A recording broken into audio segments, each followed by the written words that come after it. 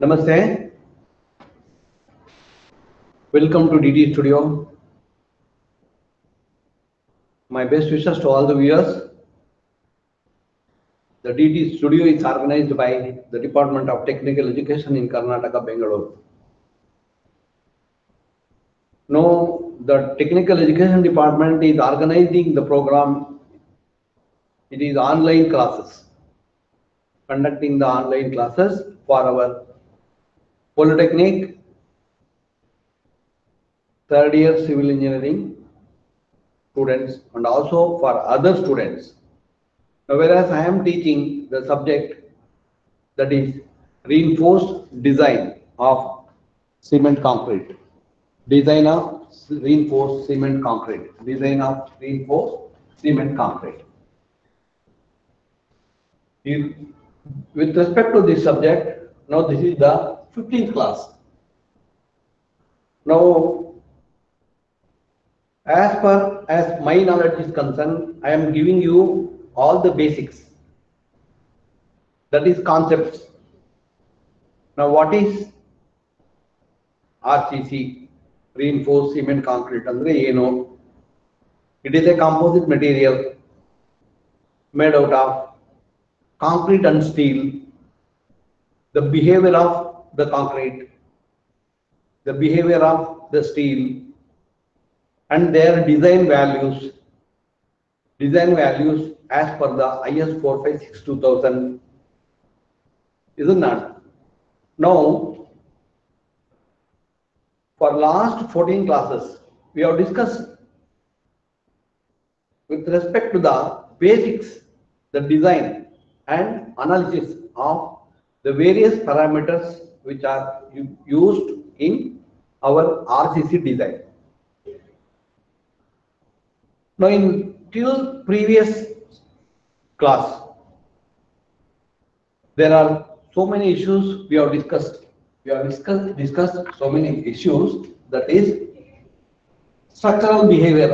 Andre ಈಗ low column beam ಮತ್ತೆ slab foundation ಫುಟಿಂಗು ಇದನ್ನೆಲ್ಲ ಯಾವ ತರ ಅರೇಂಜ್ ಮಾಡ್ತೀವಿ ನಾವು ಅಂತ, ಯಾವ ತರ ಆರ್ಗನೈಸ್ ಮಾಡ್ತೀವಿ ಅಂತ, ಮತ್ತೆ ಅದ್ರದ್ದು ಲೋಡ್ ಬಿಹೇವಿಯರ್, ಅದ್ರದ್ದು behaviour of the beam, behaviour of the column, behaviour of the footing, ಎಲ್ಲಿಂದ ಲೋಡ್ ಟ್ರಾನ್ಸ್ಫರ್ ಮೆಕ್ಯಾನಿಸಮ್, ಲೋಡ್ ಅನ್ನ ಹೇಗೆ ನಾವು ಟ್ರಾನ್ಸ್ಫರ್ ಮಾಡ್ತೀವಿ, ಹೇಗೆ ಅಂದ್ರೆ it is the engineered structure ಅಂತ ಕರೆಯೋದು. ಈ building after constructing the structure, ಈ ಸ್ಟ್ರಕ್ಚರ್ ಕನ್ಸ್ಟ್ರಕ್ಷನ್ ಮಾಡುವಾಗ it may be anything, may be A flyover, may be A building, high rise building, may be A dam, R may be A bridge, what ever we build, no it is no engineered structure.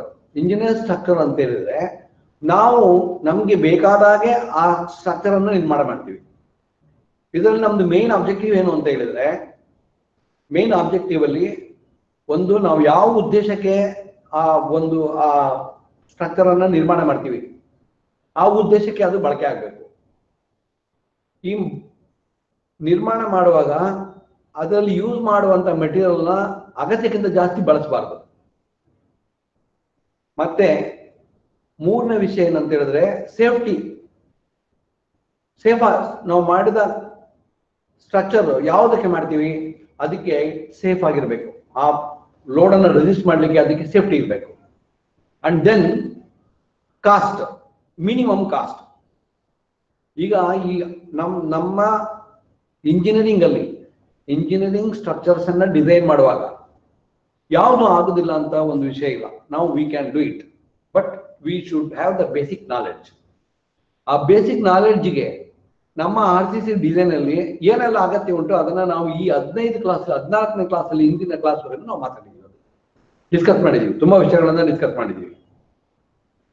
ಮತ್ತು ಈಗ if you come to the design as per hour syllabus, ನಮ್ಮ syllabus ಪ್ರಕಾರ, ನಮ್ಮ syllabus ಅಲ್ಲಿ ಏನಿದೆ, ಒಂದು material character, ಇನ್ನೊಂದು load character, ಮತ್ತೊಂದು ಡಿಸೈನ್ ಆಫ್ ಬೀಮ್ಸ್, ಇದನ್ನ design of slabs, design of ಲಿಂಟಲ್ಸ್, design of ಫುಟಿಂಗ್ಸ್, design of columns, ಈ ತರ ಎಲ್ಲ ಬರುತ್ತೆ. ಬಟ್ ಏನ್ ಬಂದ್ರು ಕೂಡ material is same in all the elements, load resisting elements. The material is same. Therefore, we should understand the behavior of the material against the load. ಈಗ ನಾವು load ಅಂತ ಹೇಳ್ತಾ ಇದೀವಿ, ನಾವು ಈಗ ಲೋಡ್ ಅಂತ ಈಗ ಸ್ಲ್ಯಾಬ್ ಒಂದು ಡಿಸೈನ್ ಮಾಡ್ಲಿಕ್ಕೆ ಇರುತ್ತೆ, ಅಥವಾ ಸ್ಲ್ಯಾಬಿನ ಮೇಲೆ ಏನೆಲ್ಲ ಲೋಡ್ ಬರ್ತದೆ ಅಂತ. ಸ್ಲ್ಯಾಬಿನ ಮೇಲೆ ಬರುವಂತ ಲೋಡ್ ಯಾವಾಗ್ಲೂ ಸೆಲ್ಫ್ ವೇಟೇ ಜಾಸ್ತಿ. The self weight of the slab, first slab ನಿಲ್ಬೇಕು, slab ಅನ್ನು ಸರಿಯಾಗಿ ನಿಲ್ಲಿಸ್ಬೇಕು. ಸ್ಲ್ಯಾಬ್ ಅನ್ನ ಸರಿಯಾಗಿ ನಿಲ್ಲಿಸಿದ ಮೇಲೆ ನಮ್ದು ಏನಾಗುತ್ತೆ, ಅದ್ರ ಮೇಲ್ಗಡೆ ಲೈವ್ ಲೋಡ್ ಅಂತ ಹೇಳ್ತೀವಿ ನಾವು. ಒಂದು self weight of the structure, may be A slab, may be A beam, may be A column, what ever may be. Self weight is more than the live load in many cases, isn't it? In majority of the cases self weight ಜಾಸ್ತಿ ಇರುತ್ತೆ. ಅದರಿಂದ first ಅದನ್ನ ಸರಿಯಾಗಿ ನಾವು safe ಆಗಿ design ಮಾಡಬೇಕು, safe ಆಗಿ ಅದರ ಜಾಗದಲ್ಲಿ ಕೂತ್ಕೊಳಿಸಬೇಕು. That is our main objective, isn't it? Therefore ಎಲ್ಲಿ ಯಾವ ಎಲಿಮೆಂಟ್ ಅನ್ನ ನಾವು ಡಿಸೈನ್ ಮಾಡಿದ್ರು ಕೂಡ ಕಾಂಕ್ರೀಟ್ ಮತ್ತೆ ಸ್ಟೀಲ್ ಅದ್ರದ್ದು ಬಿಹೇವಿಯರ್ ಸರಿಯಾಗಿ ನಮ್ಗೆ ಗೊತ್ತಿರಬೇಕು, isn't it? ಅದನ್ನೆಲ್ಲ ನಾವು ಮಾತಾಡಿದೀವಿ. ಕಾಂಕ್ರೀಟ್ ಅನ್ನ ಹೇಗೆ ಕನ್ಸಿಡರ್ ಮಾಡಬೇಕು, ಸ್ಟೀಲ್ ಅನ್ನ ಹೇಗೆ ಕನ್ಸಿಡರ್ ಮಾಡಬೇಕು, ಮತ್ತೆ ನಮ್ಮ ಕೋಡ್ ಬುಕ್ಗಳೆಲ್ಲ ಇದೆ. ನಮ್ಮ ಕೋಡ್ಗಳು IS 456-2000, it is a design aid for RCC ಅಂತ. RCC ಡಿಸೈನ್ ಮಾಡ್ಲಿಕ್ಕೋಸ್ಕರನೇ ಆ ಕೋಡ್ ಅನ್ನು ಪ್ರೊಡ್ಯೂಸ್ ಮಾಡಿದ್ದಾರೆ, ಆ ಕೋಡ್ ಅನ್ನು ಬರ್ತಿದ್ದಾರೆ. ಆ ಕೋಡು ನಾವು ಆ ಕೋಡಲ್ಲಿ ಇರುವಂತಹ ಎಲ್ಲಾ ಮಾಹಿತಿಗಳನ್ನು, ಇನ್ಫಾರ್ಮೇಶನ್ ಗಳನ್ನು ತಗೊಂಡು ನಾವು we have to analyse, we have to design. ಅದನ್ನೆಲ್ಲ ಮಾತಾಡ್ತಾ ಬಂದಿದೀವಿ ನಾವು. ಈಗ ನಾನು ಏನೆಲ್ಲ ನಿಮ್ಗೆ ಹೇಳ್ತಾ ಇದ್ದೀನಿ ಅದಷ್ಟು ವಿಷಯಗಳನ್ನು ಕೂಡ ನಾವು ಡೀಪ್ ಆಗಿ ಡಿಸ್ಕಸ್ ಮಾಡಿದೀವಿ. ಅದು ಮೆಥಡ್ ಆಫ್ ಅದು ಡಿಸೈನ್ ಫಿಲಾಸಫಿ ಇರ್ಬೋದು, ಅಥವಾ ಅದರಲ್ಲಿ ಲಿಮಿಟ್ ಸ್ಟೇಟ್ ಮೆಥಡ್, ಅದನ್ನ ನಾವು ತುಂಬಾ ವಿಸ್ತಾರವಾಗಿ ನಾವು ಮಾತಾಡಿದೀವಿ. ಸ್ಟ್ರೆಸ್ ಬ್ಲಾಕ್ ಅನಾಲಿಸಿಸ್ ಕೂಡ ನಾವು ಇದ್ರ ಬಗ್ಗೆ ತುಂಬಾ ವಿಷಯ ಮಾತಾಡಿದೀವಿ. Then balanced over reinforced under reinforce section, beam sections ಕೂಡ ಮಾಡಿದೀವಿ. ಈ ಬೀಮ್ ಸೆಕ್ಷನ್ ಅಂತ ಹೇಳಿದ ಕೂಡಲೇ ಒಂದು ರೆಕ್ಟಾಂಗ್ಯುಲರ್ ಬೀಮ್ ಬರ್ತದೆ, ಮತ್ತೆ ಆ ರೆಕ್ಟಾಂಗ್ಯುಲರ್ ಬೀಮು ಮತ್ತೆ L beam and T beam ಅಂತ ಬರುತ್ತೆ. ಇದನ್ನೆಲ್ಲ ನಾವು ಇದ್ರ ಬಗ್ಗೆ ಮಾತಾಡಿದೀವಿ. ಮತ್ತೆ ಸಿಂಗಲ್ ರೀಇನ್ಫೋರ್ಸ್ಡ್ ಬೀಮ್ ಅಂದ್ರೆ ಏನು, ಡಬ್ಲಿ ರೀಇನ್ಫೋರ್ಸ್ಡ್ ಬೀಮ್ ಅಂದ್ರೆ ಏನೋದನ್ನು ಕೂಡ ಮಾತಾಡ್ತೀವಿ. ಅಂದ್ರೆ ಇದನ್ನ ಪ್ರತಿ ಸಾರಿ ನಾವು ಮಾತಾಡ್ತಾನೆ ಇರ್ತೀವಿ, ಇದ್ರ ವಿಷಯ ನಮಗೆ ಅತಿ ಅವಶ್ಯಕವಾಗಿ ಬೇಕು. ಇದು ಮತ್ತೆ ಸ್ಟ್ರಕ್ಚರ್ ಬರುವಾಗ ಆ ಲೋಡ್ ಅಪ್ಲಿಕೇಶನ್ ಮೇಲೆ, ಸ್ಟ್ರಕ್ಚರ್ ಬಿಹೇವಿಯರ್ ಮೇಲೆ ನಾವು ಇದನ್ನ ಸ್ಟೀಲ್ ಮತ್ತೆ ಕಾಂಕ್ರೀಟ್ ಅನ್ನ ಇನ್ಕಾರ್ಪೊರೇಟ್ ಮಾಡ್ತಾ ಹೋಗ್ತೀವಿ ನಾವು ಇದನ್ನ. And also we have discussed about ಏನಂತ ಹೇಳಿದ್ರೆ, ಈ concrete it is very strong in resisting that is compressive forces, and steel is strong in resisting tensile forces and also the compressive forces. But ನಾವೇನ್ ಮಾಡ್ತಾ ಇದೀವಿ ಇಲ್ಲಿ ಅಂತ ಹೇಳಿದ್ರೆ, ಈ ಸ್ಟೀಲ್ ಅನ್ನ ನಾವು ಹೆಚ್ಚು ಟೆನ್ಸೈಲ್ ರಿಇನ್ಫೋರ್ಸ್ಮೆಂಟ್ ಆಗಿ ಟೆನ್ಸೈಲ್ ಫೋರ್ಸ್ ಅನ್ನ ರೆಸಿಸ್ಟ್ ಮಾಡ್ಲಿಕ್ಕೆ ಬಳಸ್ಕೊಳ್ತೀವಿ ನಾವು. ಇದು ನಮ್ದು ಕಾನ್ಸೆಪ್ಟ್. ಈ ಕಾನ್ಸೆಪ್ಟ್ ಅನ್ನೆಲ್ಲ ನಾವು ಮಾತಾಡಿದೀವಿ, ಇದ್ರ ಬಗ್ಗೆ ತುಂಬಾ ವಿಷಯಗಳನ್ನ ಡಿಸ್ಕಸ್ ಮಾಡಿದೀವಿ. ನಾನು ಇವತ್ತೇನ್ ಮಾತಾಡ್ತೀನಿ ಅಂತ ಹೇಳಿದ್ರೆ, ಈ analysis of L beam and T beam ಕೂಡ ಈ ಹಿಂದಿನ 2 ಕ್ಲಾಸ್ ಅಲ್ಲಿ ಮಾತಾಡಿದೀವಿ. ನಾನು ಈ ಟಿ ಬಿ ಬಗ್ಗೆ ನಾನು ಡಿಸ್ಕಸ್ ಮಾಡ್ತಾ ಇದ್ದೀನಿ. ಇದನ್ನ ಫ್ಲಾಂಜ್ ಬೀಮ್ಸ್ ಅಂತ ಹೇಳ್ತೀವಿ ನಾವು. ಇದನ್ನ ಈ ಫ್ಲಾಂಜ್ ಬೀಮ್ಸ್ ಅನ್ನ ಇದ್ರ ಬಗ್ಗೆ ಮಾತಾಡ್ತಾ ಇದ್ದೀನಿ. ಇದರಲ್ಲಿ ಬೇರೆ ಬೇರೆ ಕೇಸ್ ಇದೆ. ಇದಾದ ನಂತರ ಏನ್ ಮಾಡ್ತೀನಿ ಅಂತ ಹೇಳಿದ್ರೆ, ಪ್ರಾಬ್ಲಮ್ಸ್ ಸಾಲ್ವ್ ಮಾಡ್ಬೇಕು. ಈ ಪ್ರಾಬ್ಲಮ್ಸ್ ಅಂತ ಹೇಳಿದ್ರೆ, what is the steel required, and what is the depth required, beam depth required, and what is the moment, the moment of resistance ಎಷ್ಟು ಉಂಟಲ್ಲ ಆ ಬೀಮ್ ಅಲ್ಲಿ. ಒಂದು ಬೀಮ್ ಕೊಡ್ತಾರೆ, ಆ ಬೀಮ್ ಕೊಟ್ಟಿದ್ದಾನ, ಆ ಬೀಮ್ ಅಲ್ಲಿ ಸ್ಟೀಲ್ ಇಷ್ಟಿರುತ್ತೆ, ಕಾಂಕ್ರೀಟ್ ಇಷ್ಟಿರ್ತದೆ, ಅದೊಂದು ಡೈಮೆನ್ಷನ್ ಇಷ್ಟಿರ್ತದೆ, ಅದು ಮೊಮೆಂಟ್ ಆಫ್ ರೆಸಿಸ್ಟೆನ್ಸ್ ಅನ್ನು ಕ್ಯಾಲ್ಕುಲೇಟ್ ಮಾಡುವಂಥದ್ದು. ಅಥವಾ ಏರಿಯಾ ಆಫ್ ಸ್ಟೀಲ್ ರಿಕ್ವೈರ್ಡ್ ಆದಂತ ಕ್ಯಾಲ್ಕುಲೇಟ್ ಮಾಡುವಂಥದ್ದು. ಇಂಥವೆಲ್ಲ ಬೇರೆ ಬೇರೆ ಪ್ರಾಬ್ಲಮ್ಸ್ ಇರ್ತದೆ. ಆ ಪ್ರಾಬ್ಲಮ್ಸ್ ಗಳನ್ನು ಕೂಡ ನಾನು ಸಾಲ್ವ್ ಮಾಡ್ತೀನಿ.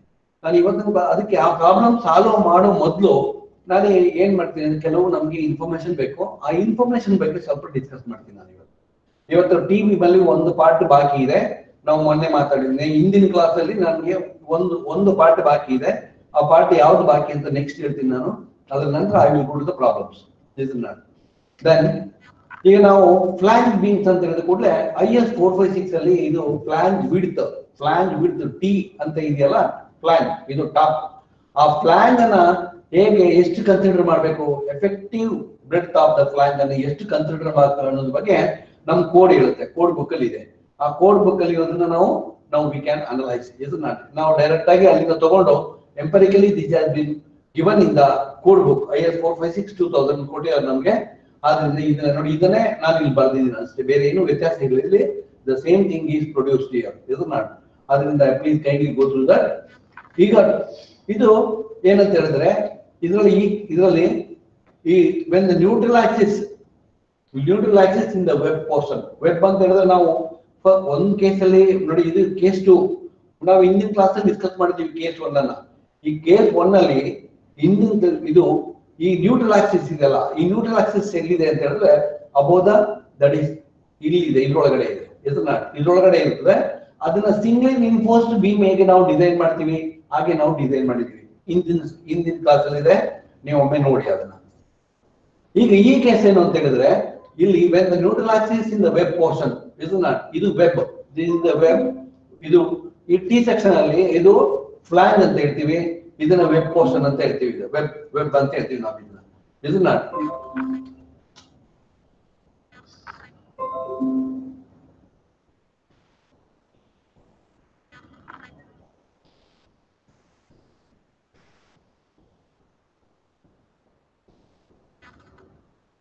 ಏನಾಯ್ತು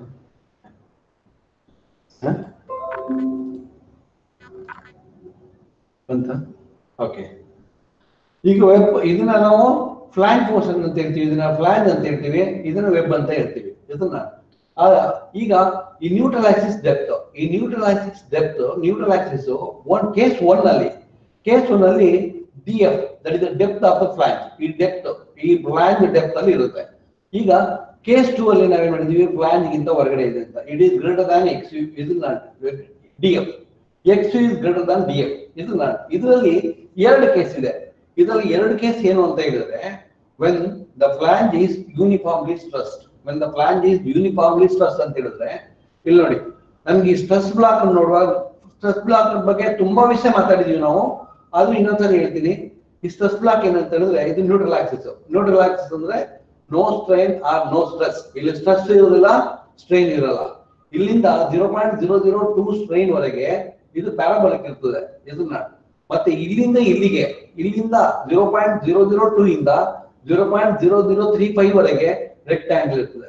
ಒಂದು ರೆಕ್ಟಾಂಗುಲರ್ ಪೋರ್ಷನ್, ಮತ್ತೊಂದು ಪ್ಯಾರಾಬೋಲಿಕ್ ಪೋರ್ಷನ್ ಇರುತ್ತೆ. ಇದನ್ನ ಇದು ಸಿಂಗಲ್ ಇನ್ಫೋರ್ಸ್ಡ್ ಬೀಮ್ ಅನ್ನು ಹೇಗೆ ಡಿಸೈನ್ ಮಾಡಿದೀವಿ, ಇದು ಸಿಂಗಲ್ ಇನ್ಫೋರ್ಸ್ಡ್ ಬೀಮ್ ಅನ್ನು ನಾವು ಹೇಗೆ ಡಿಸೈನ್ ಮಾಡಿದೀವಿ ಅಂತ ಇದು ಹೇಳುತ್ತೆ ನಮಗೆ. ಇದನ್ನ ಹಾಗೆ ಇಲ್ಲಿ ಈಗ ಯೂನಿಫಾರ್ಮ್ಲಿ ಸ್ಟ್ರೆಸ್ ಅಂತ ಹೇಳಿದ್ರೆ ಇದು DF is equal to 3/7 XU. ಈ ರೆಕ್ಟಾಂಗುಲರ್ ಬ್ಲಾಕ್ ಎಷ್ಟು ಉಂಟು ಅಷ್ಟೇ DF, ಅಷ್ಟೇ ಉದ್ದಕ್ಕೆ ಇರುತ್ತೆ ಇದು. ಇದನ್ನ ನಾವೇನ್ ಮಾಡಿದೀವಿ ಅಂತ ಹೇಳಿದ್ರೆ we have divided this into 2 parts. ಒಂದೇನಂತ ಹೇಳಿದ್ರೆ ನೋಡಿ, ಇಲ್ಲಿ ಮೊದಲನೇದು ಇದು ಒಂದು ಏನಂತ ಹೇಳಿದ್ರೆ ರೆಕ್ಟಾಂಗುಲರ್ ಬ್ಲಾಕ್. ಇದನ್ನ ರೆಕ್ಟಾಂಗುಲರ್ ಬ್ಲಾಕ್ ನೋಡಿ, ಇದು ಈ ಪೋರ್ಷನ್ ಇಲ್ಲಿಂದ ಇಲ್ಲಿವರೆಗೆ ಈ ರೆಕ್ಟಾಂಗುಲರ್ ಪೋರ್ಷನ್ ತಗೊಂಡಿದೀವಿ. ಈ ರೆಕ್ಟಾಂಗುಲರ್ ಪೋರ್ಷನ್ ತಗೊಳ್ಳುವಾಗ ಇದನ್ನ ನಾವು ಯಾವ ತರ ಡಿಸೈನ್ ಮಾಡ್ತೀವಿ ಅಂತ ಹೇಳಿದ್ರೆ ಸಿಂಗಲ್ ಇನ್ಫೋರ್ಸ್ಡ್ ಬ್ಯಾಲೆನ್ಸ್ ಸೆಕ್ಷನ್ ಅನ್ನು ತಗೊಳ್ತೀವಿ. ಏನ್ ಮಾಡ್ತೀವಿ ನಾವು ಅದ್ರ ಪ್ರಕಾರ ಇದನ್ನ ಮಾಡಿದ್ವಿ. ಇದನ್ನ ಸಿಂಗಲ್ ಇನ್ಫೋರ್ಸ್ಡ್ ಬ್ಯಾಲೆನ್ಸ್ ಸೆಕ್ಷನ್, ಇದನ್ನ ಆ ತರ ಮಾಡಿದ್ವಿ. ಮತ್ತೆ ಈ ಸಿಂಗಲ್ ಇನ್ಫೋರ್ಸ್ಡ್ ಬ್ಯಾಲೆನ್ಸ್ ಸೆಕ್ಷನ್ ಈ ರೆಕ್ಟಾಂಗುಲರ್ ಮಾಡಿದ ನಂತರ ಇಲ್ಲಿ ಫ್ಲಾಂಜ್ ಪೋರ್ಷನ್ ಇದೆ, ಒಂದು ಫ್ಲಾಂಜ್ ಇದೆ, ಇಲ್ಲೊಂಚೂರು ಉಳಿಯುತ್ತೆ ಫ್ಲಾಂಜ್ ಪೋರ್ಷನ್. ಇದನ್ನ ಆ ಉಳಿದ ಪೋರ್ಷನ್ ನಾನು ಇಲ್ಲಿ ತಗೊಂಡಿದ್ದೀನಿ. ಇದನ್ನ ಇಲ್ಲಿ ತಗೊಳ್ಳುವಾಗ ಇದೇನಾಗುತ್ತೆ ನೋಡಿ, ಇದು ವೆಬ್ದು ವಿಡ್ತ್ ಬ್ರೆಡ್ತ್, ವೆಬ್ದು ಬ್ರೆಡ್ತ್ BW, ಇಲ್ಲಿ ಫ್ಲಾಂಜ್ ವಿಡ್ತ್ BF, ಇದನ್ನ ಬ್ರೆಡ್ತ್ ಆಫ್ ದ ಫ್ಲಾಂಜ್, ಇದು ಬ್ರೆಡ್ತ್ ಆಫ್ ದ ವೆಬ್. ಈಗ ಈ ಪೋರ್ಷನ್ ನಾವು ಆಲ್ರೆಡಿ ಇಲ್ಲಿ ತಗೊಂಡ್ಬಿಟ್ಟಿದೀವಿ. ಇದು ಒಂದು ಕೇಸ್ 1 ಫಿಗರ್ 1 ಅಲ್ಲಿ ನಾವು ತಗೊಂಡ್ಬಿಟ್ಟಿದೀವಿ. ಫಿಗರ್ 1 ಅಲ್ಲಿ ನಾವು ತಗೊಂಡಿದೀವಿ. ಉಳಿದದ್ದು ಇದು ಮತ್ತೆ ಇದು. ಅದರಿಂದ ಇದು ಎಷ್ಟು ಬಿಡ್ತಾಗತ್ತೆ, ಅದು ಎಷ್ಟು ಬಿಡ್ತಾಗತ್ತೆ ಅಂತ ಹೇಳಿದ್ರೆ BF, ಇದು BF ಮೈನಸ್ BW, ಇದು BF ಮೈನಸ್ BW ಅಂತ ಹೇಳಿದ್ರೆ ಇದು ಮತ್ತೆ ಇದು ಬರುತ್ತೆ, ಇದ್ರದ್ದು ಬ್ರೆಡ್ತ್ ಬರುತ್ತೆ. ಇದನ್ನ that is what I have taken here. ಮತ್ತೆ ಇದು DF, ಇದ್ರದ್ದು ಸೆಂಟ್ರಾಯ್ಡ್, ಸೆಂಟ್ರಾಯ್ಡ್ಗೆ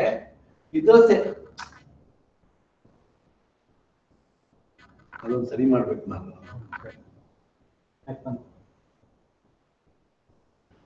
ಇದ್ರದ್ದು ಮತ್ತೆ ಇದು ಬ್ರೆಡ್ತ್, ಈ ಬ್ರೆಡ್ತ್ ಮತ್ತೆ ಈ ಬ್ರೆಡ್ BF ಮೈನಸ್ BW ಅದು ವಿಡ್ತ್ ಇಲ್ಲಿದೆ. ಇದೊಂದು ರೆಕ್ಟಾಂಗುಲರ್ ಪೀಸು, ಇದೊಂದು ರೆಕ್ಟಾಂಗುಲರ್ ಪೀಸ್. ಈಗ ಮೊದಲನೇ ಪೋರ್ಷನ್ ನಾವು ಇದನ್ನ ತಗೊಂಡಿದೀವಿ, ಇದನ್ನ ಎರಡನೇ ಪೋರ್ಷನ್ ಇದನ್ನ ತಗೊಂಡಿದೀವಿ. ಇದನ್ನ ಇದಕ್ಕೆ ಬ್ಯಾಲೆನ್ಸ್ ಸೆಕ್ಷನ್, ಇದಕ್ಕೆ ಕಂಪ್ರೆಸಿವ್ ಫೋರ್ಸ್ C1, ಇದಕ್ಕೆ ಕಂಪ್ರೆಸಿವ್ ಟೆನ್ಸೈಲ್ ಫೋರ್ಸ್ T1. ಇದು ಮತ್ತೆ ಇದನ್ನ ಬ್ಯಾಲೆನ್ಸ್ ಮಾಡಿದೀವಿ.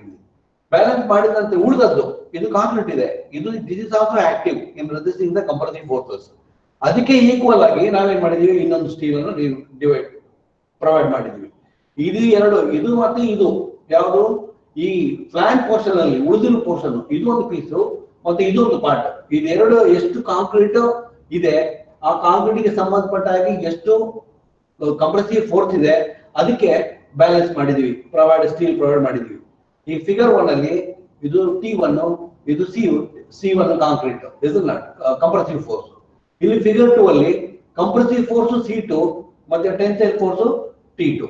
ಇಲ್ಲಿ ನಾವು ಬ್ಯಾಲೆನ್ಸ್ ಸೆಕ್ಷನ್ ಏನ್ ತಗೊಂಡಿದೀವಿ ಹಾಗೆ ತಗೊಂಡಿದೀವಿ. ಆದ್ರಿಂದ ಇದು LA1, the liver arm distance between the compressive force and the tensile force. ವೆರಾಸ್ here that ಈಗ ಇನ್ ದ ಫಿಗರ್ 2 ಅಲ್ಲಿ centroid of the compressive force, centroid of the tensile force, ಆ ಎರಡಕ್ಕೆ ಡಿಸ್ಟೆನ್ಸ್ ಇರೋದ್ರಲ್ಲಿ ಲಿವರ್ ಆರ್ಮ್ 2 ಅಂತ ತಗೊಂಡಿದೀವಿ. ಈ liver arm 2 ಅನ್ನ ಹೇಗ್ ತಗೊಂಡು is equal to ಏನ್ ಮಾಡಿದೀವಿ ಅಂದ್ರೆ over all depth, effective depth D, top layer ಇಂದ ಸೆಂಟ್ರಾಯ್ಡ್ ಆಫ್ ದ ಸ್ಟೀಲಿಗೆ ಏನಾಗ್ತದೆ ಇದು ಡಿ ಮೈನಸ್ ಈಗ DF/2 ಇದು DF/2 ಇದು ಸೆಂಟ್ರಾಯ್ಡ್. ಆದ್ರಿಂದ liver arm depth is equal to LA2. This is equal to D minus ಇದು D minus that is DF/2. ಇದ್ರದ್ದು ಅರ್ಧ, ಯಾಕಂದ್ರೆ ಇದು ಸೆಂಟ್ರಾಯ್ಡ್ ಅಲ್ಲಿ ಇರುತ್ತೆ. ಇದನ್ನ ನಾವು ತಗೊಂಡಿದೀವಿ ಮತ್ತೆ ಇದನ್ನ ಹಿಂದಿನ ಕ್ಲಾಸ್ ಅಲ್ಲಿ ನಾವು ಅನಲೈಸ್ ಮಾಡಿದೀವಿ. ಇದನ್ನ ಹಿಂದಿನ ಸ್ಲೈಡ್ ಅಲ್ಲಿ ನಾವು ಅನಲೈಸ್ ಮಾಡಿದೀವಿ. ಇದನ್ನ ಮತ್ತೊಂದು ವಿಷಯ ಏನಂತ ಹೇಳಿದ್ರೆ, ಈಗ ಯೂನಿಫಾರ್ಮ್ಲಿ ಸ್ಟ್ರೆಸ್ ಅಂತ ಹೇಳಿದ್ರೆ it is DF is equal to stress block depth ಎಷ್ಟಿದೆ ಅಷ್ಟು ರೆಕ್ಟಾಂಗ್ಯುಲರ್ ಪೀಸ್ ಅಲ್ಲಿ. ಅಂದ್ರೆ ಇಲ್ಲಿಂದ ಇಲ್ಲಿವರೆಗೆ ಇಷ್ಟು ಪೋರ್ಷನ್, ಇಲ್ಲಿಂದ ಇಲ್ಲಿವರೆಗೆ, ದಟ್ ಈಸ್ ಇಲ್ಲಿಂದ ಇಲ್ಲಿವರೆಗೆ, ಇದನ್ನ that is what uniformly stress ಅಂತ ಹೇಳೋದು. ಇನ್ನು ಎರಡನೇ ಕೇಸ್ ನೋಡೋಣ. ಇಲ್ಲಿ even the ಫ್ಲಾಂಜ್ is non uniformly stress ಅಂತ ಹೇಳಿದ್ರೆ ಏನು ಅಂತ ನಾವು ನೆಕ್ಸ್ಟ್ ಸ್ಲೈಡ್ ಅಲ್ಲಿ ನಿಮ್ಗೆ ಹೇಳ್ತೀನಿ ನಾನು. ಇದನ್ನ ಈಗ ಓಕೆ, ಇದು ಕೇಸ್ 2 ಅಲ್ಲಿ ನ್ಯೂಟ್ರಲ್ ಆಕ್ಸಿಸ್ ನಾವು ಇದಕ್ಕೆ C1 that is 0.36 FCK BW XU B ನಾವು ಏನ್ ಮಾಡಿದೀವಿ ರೆಕ್ಟಾಂಗ್ಯುಲರ್ ಸೆಕ್ಷನ್ ಆದ್ರೆ B ಅಂತ ತಗೊಳ್ತೀವಿ, ಬಟ್ ಇಲ್ಲಿ ನಾವೇನ್ ಮಾಡಿದ್ವಿ BW ಅಂತ ತಗೊಂಡಿದ್ವಿ. ಅದಕ್ಕೆ ಮತ್ತೆ ರೆಕ್ಟಾಂಗ್ಯುಲರ್ ಸೆಕ್ಷನ್ ಮತ್ತೆ ಈ ಸೆಕ್ಷನ್ ಗೆ ವ್ಯತ್ಯಾಸ ಏನು ಅಂತ ಹೇಳಿದ್ರೆ ಇದಕ್ಕೆ ಅದಕ್ಕೆ ಡಿಸೈನ್ ಮಾಡುವಾಗ ಎಲ್ಲ ಸೇಮ್ ಇರುತ್ತೆ, ದಟ್ ಇಸ್ BW ಮಾತ್ರ ಬೇರೆ ಇರುತ್ತೆ.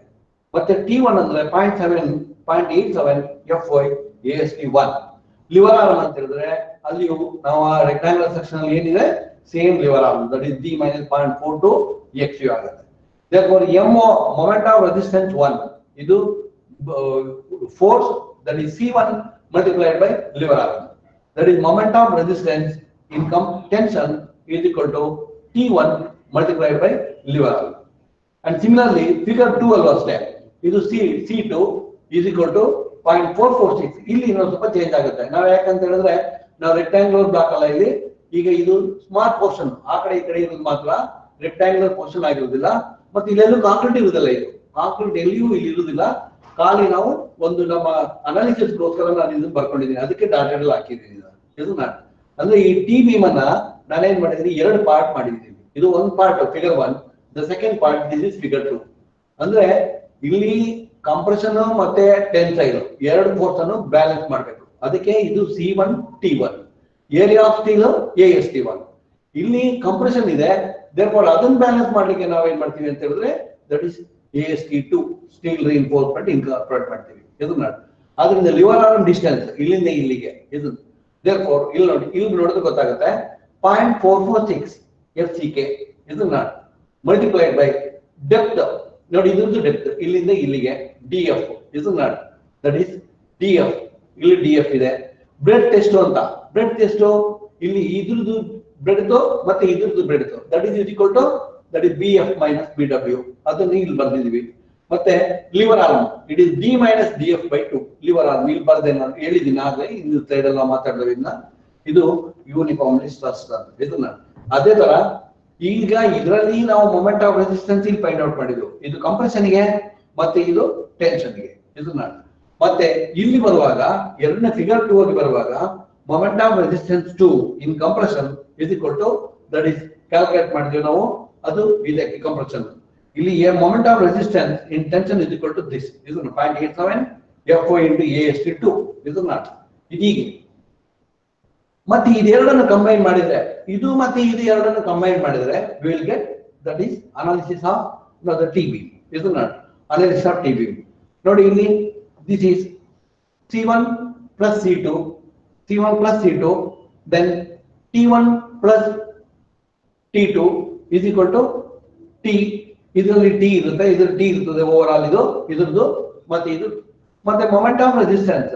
ಇದು moment of resistance of compression 1, then moment of resistance C2 you multiplied by this is multiplied by lever arm plus the compressive force in figure 2 multiplied by lever arm. Isn't that lever arm?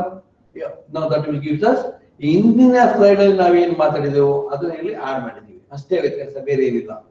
But only thing is you must remember here in this case ಇದು ಮೊದಲನೇದು B ಬದಲಿಗೆ BW ಇದೆ. ನಾವು rectangle ಆದ್ರೆ ಖಾಲಿ B ಅಂತ ಬರೀತೀವಿ ನಾವು ಇದನ್ನ. ಎರಡನೇ ಕೇಸಲ್ಲಿ ಏನಾಗುತ್ತೆ ಅಂತ ಹೇಳಿದ್ರೆ ಬಿ ಚೇಂಜ್ ಆಗುತ್ತೆ, ಬ್ರೆಡ್ತ್ ಎಷ್ಟಿದೆ BF minus BW. Isn't that?